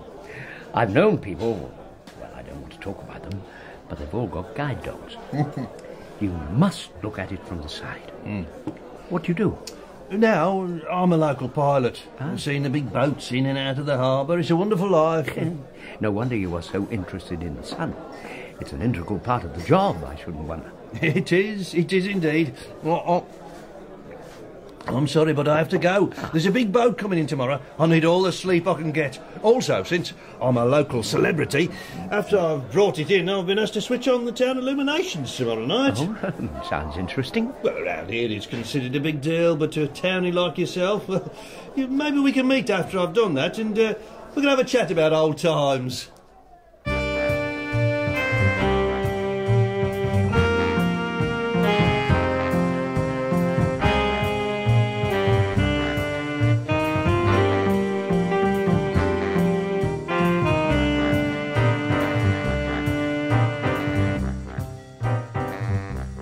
And I want it installed tomorrow morning latest. Who these jokers think they are?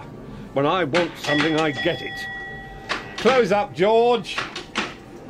Sorry, chum, we're closing early today. Just a minute, I'm in the middle of... Bristow! Bristow! Of buying! Dougie Turner of accounts! Well, I never. What are you doing in this neck of the woods? I live here. Thanks to you. I own this place and a few hundred others. I'm rich, Bristow.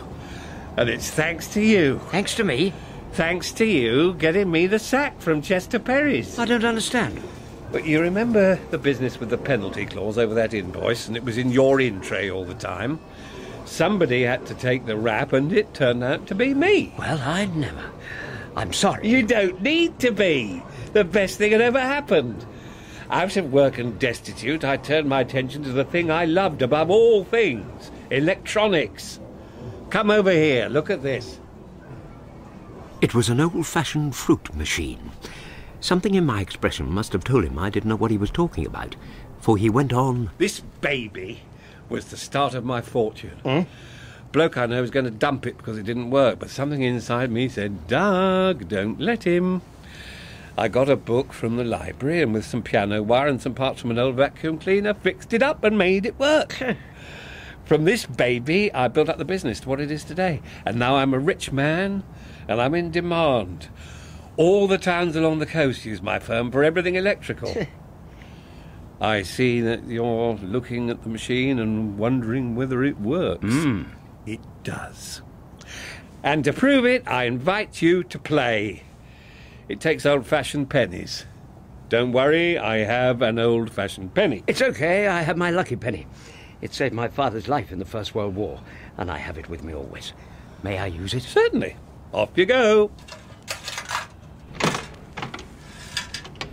Good score. Very good. It's a great machine, huh? Does the coin come back? Of course. Allow me. That's funny.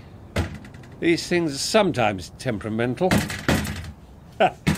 We'll soon have your dad's coin out. Where's my box of tricks?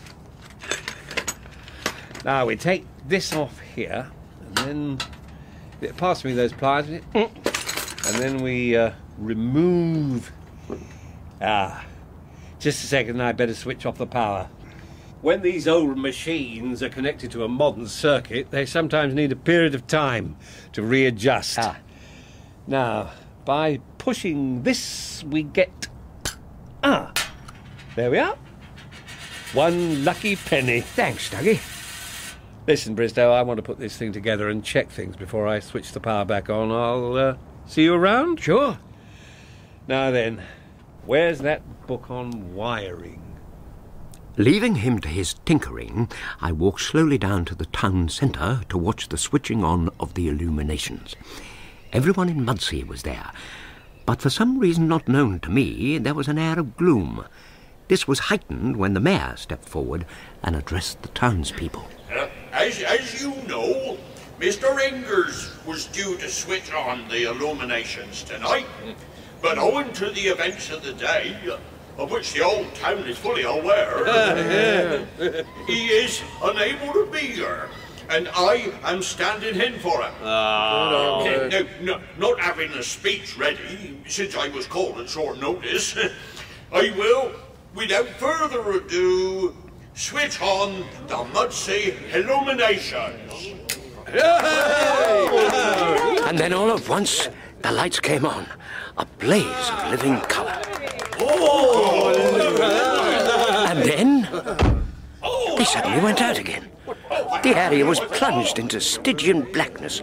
Voices around me voiced their sentiments. It's happening all the time around this part of town. Someone's got some dodgy wiring round here. If we ever find out who it is, he'll be lynched. Sensing trouble, I dived into the nearby Admiral Benbow, which was not affected by the events I have just described, but was packed to the rafters. Everyone present was riveted by the television set in the corner, and following the adage, if you can't beat 'em, join 'em, I did just that. The accident at Mudsea, which has caused damage running into millions of pounds, appears to have been the result of an error by the ship's pilot, who allowed the vessel to veer off course and hit the harbour wall. We go live to the stricken vessel and an interview with the pilot. It was one of those decisions that anyone in my position has to make once in a lifetime. The sun was low in the sky as we approached the entrance to the harbour. I've done this many, many times before, and there was no need for instruments. But I've been told as how the secret about looking at the sun is not to look at it full in the face, as it were, but a little to one side. You told him that. Time to go home.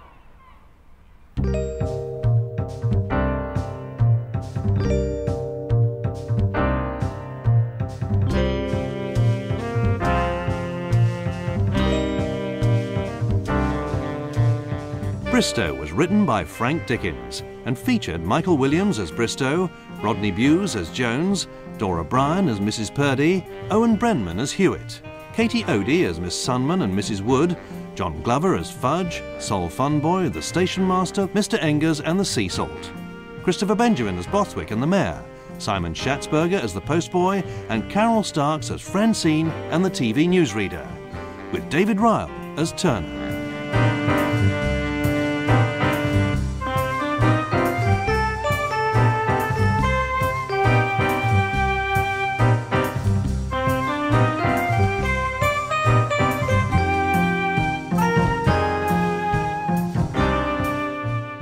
The music was composed and performed by John Whitehall.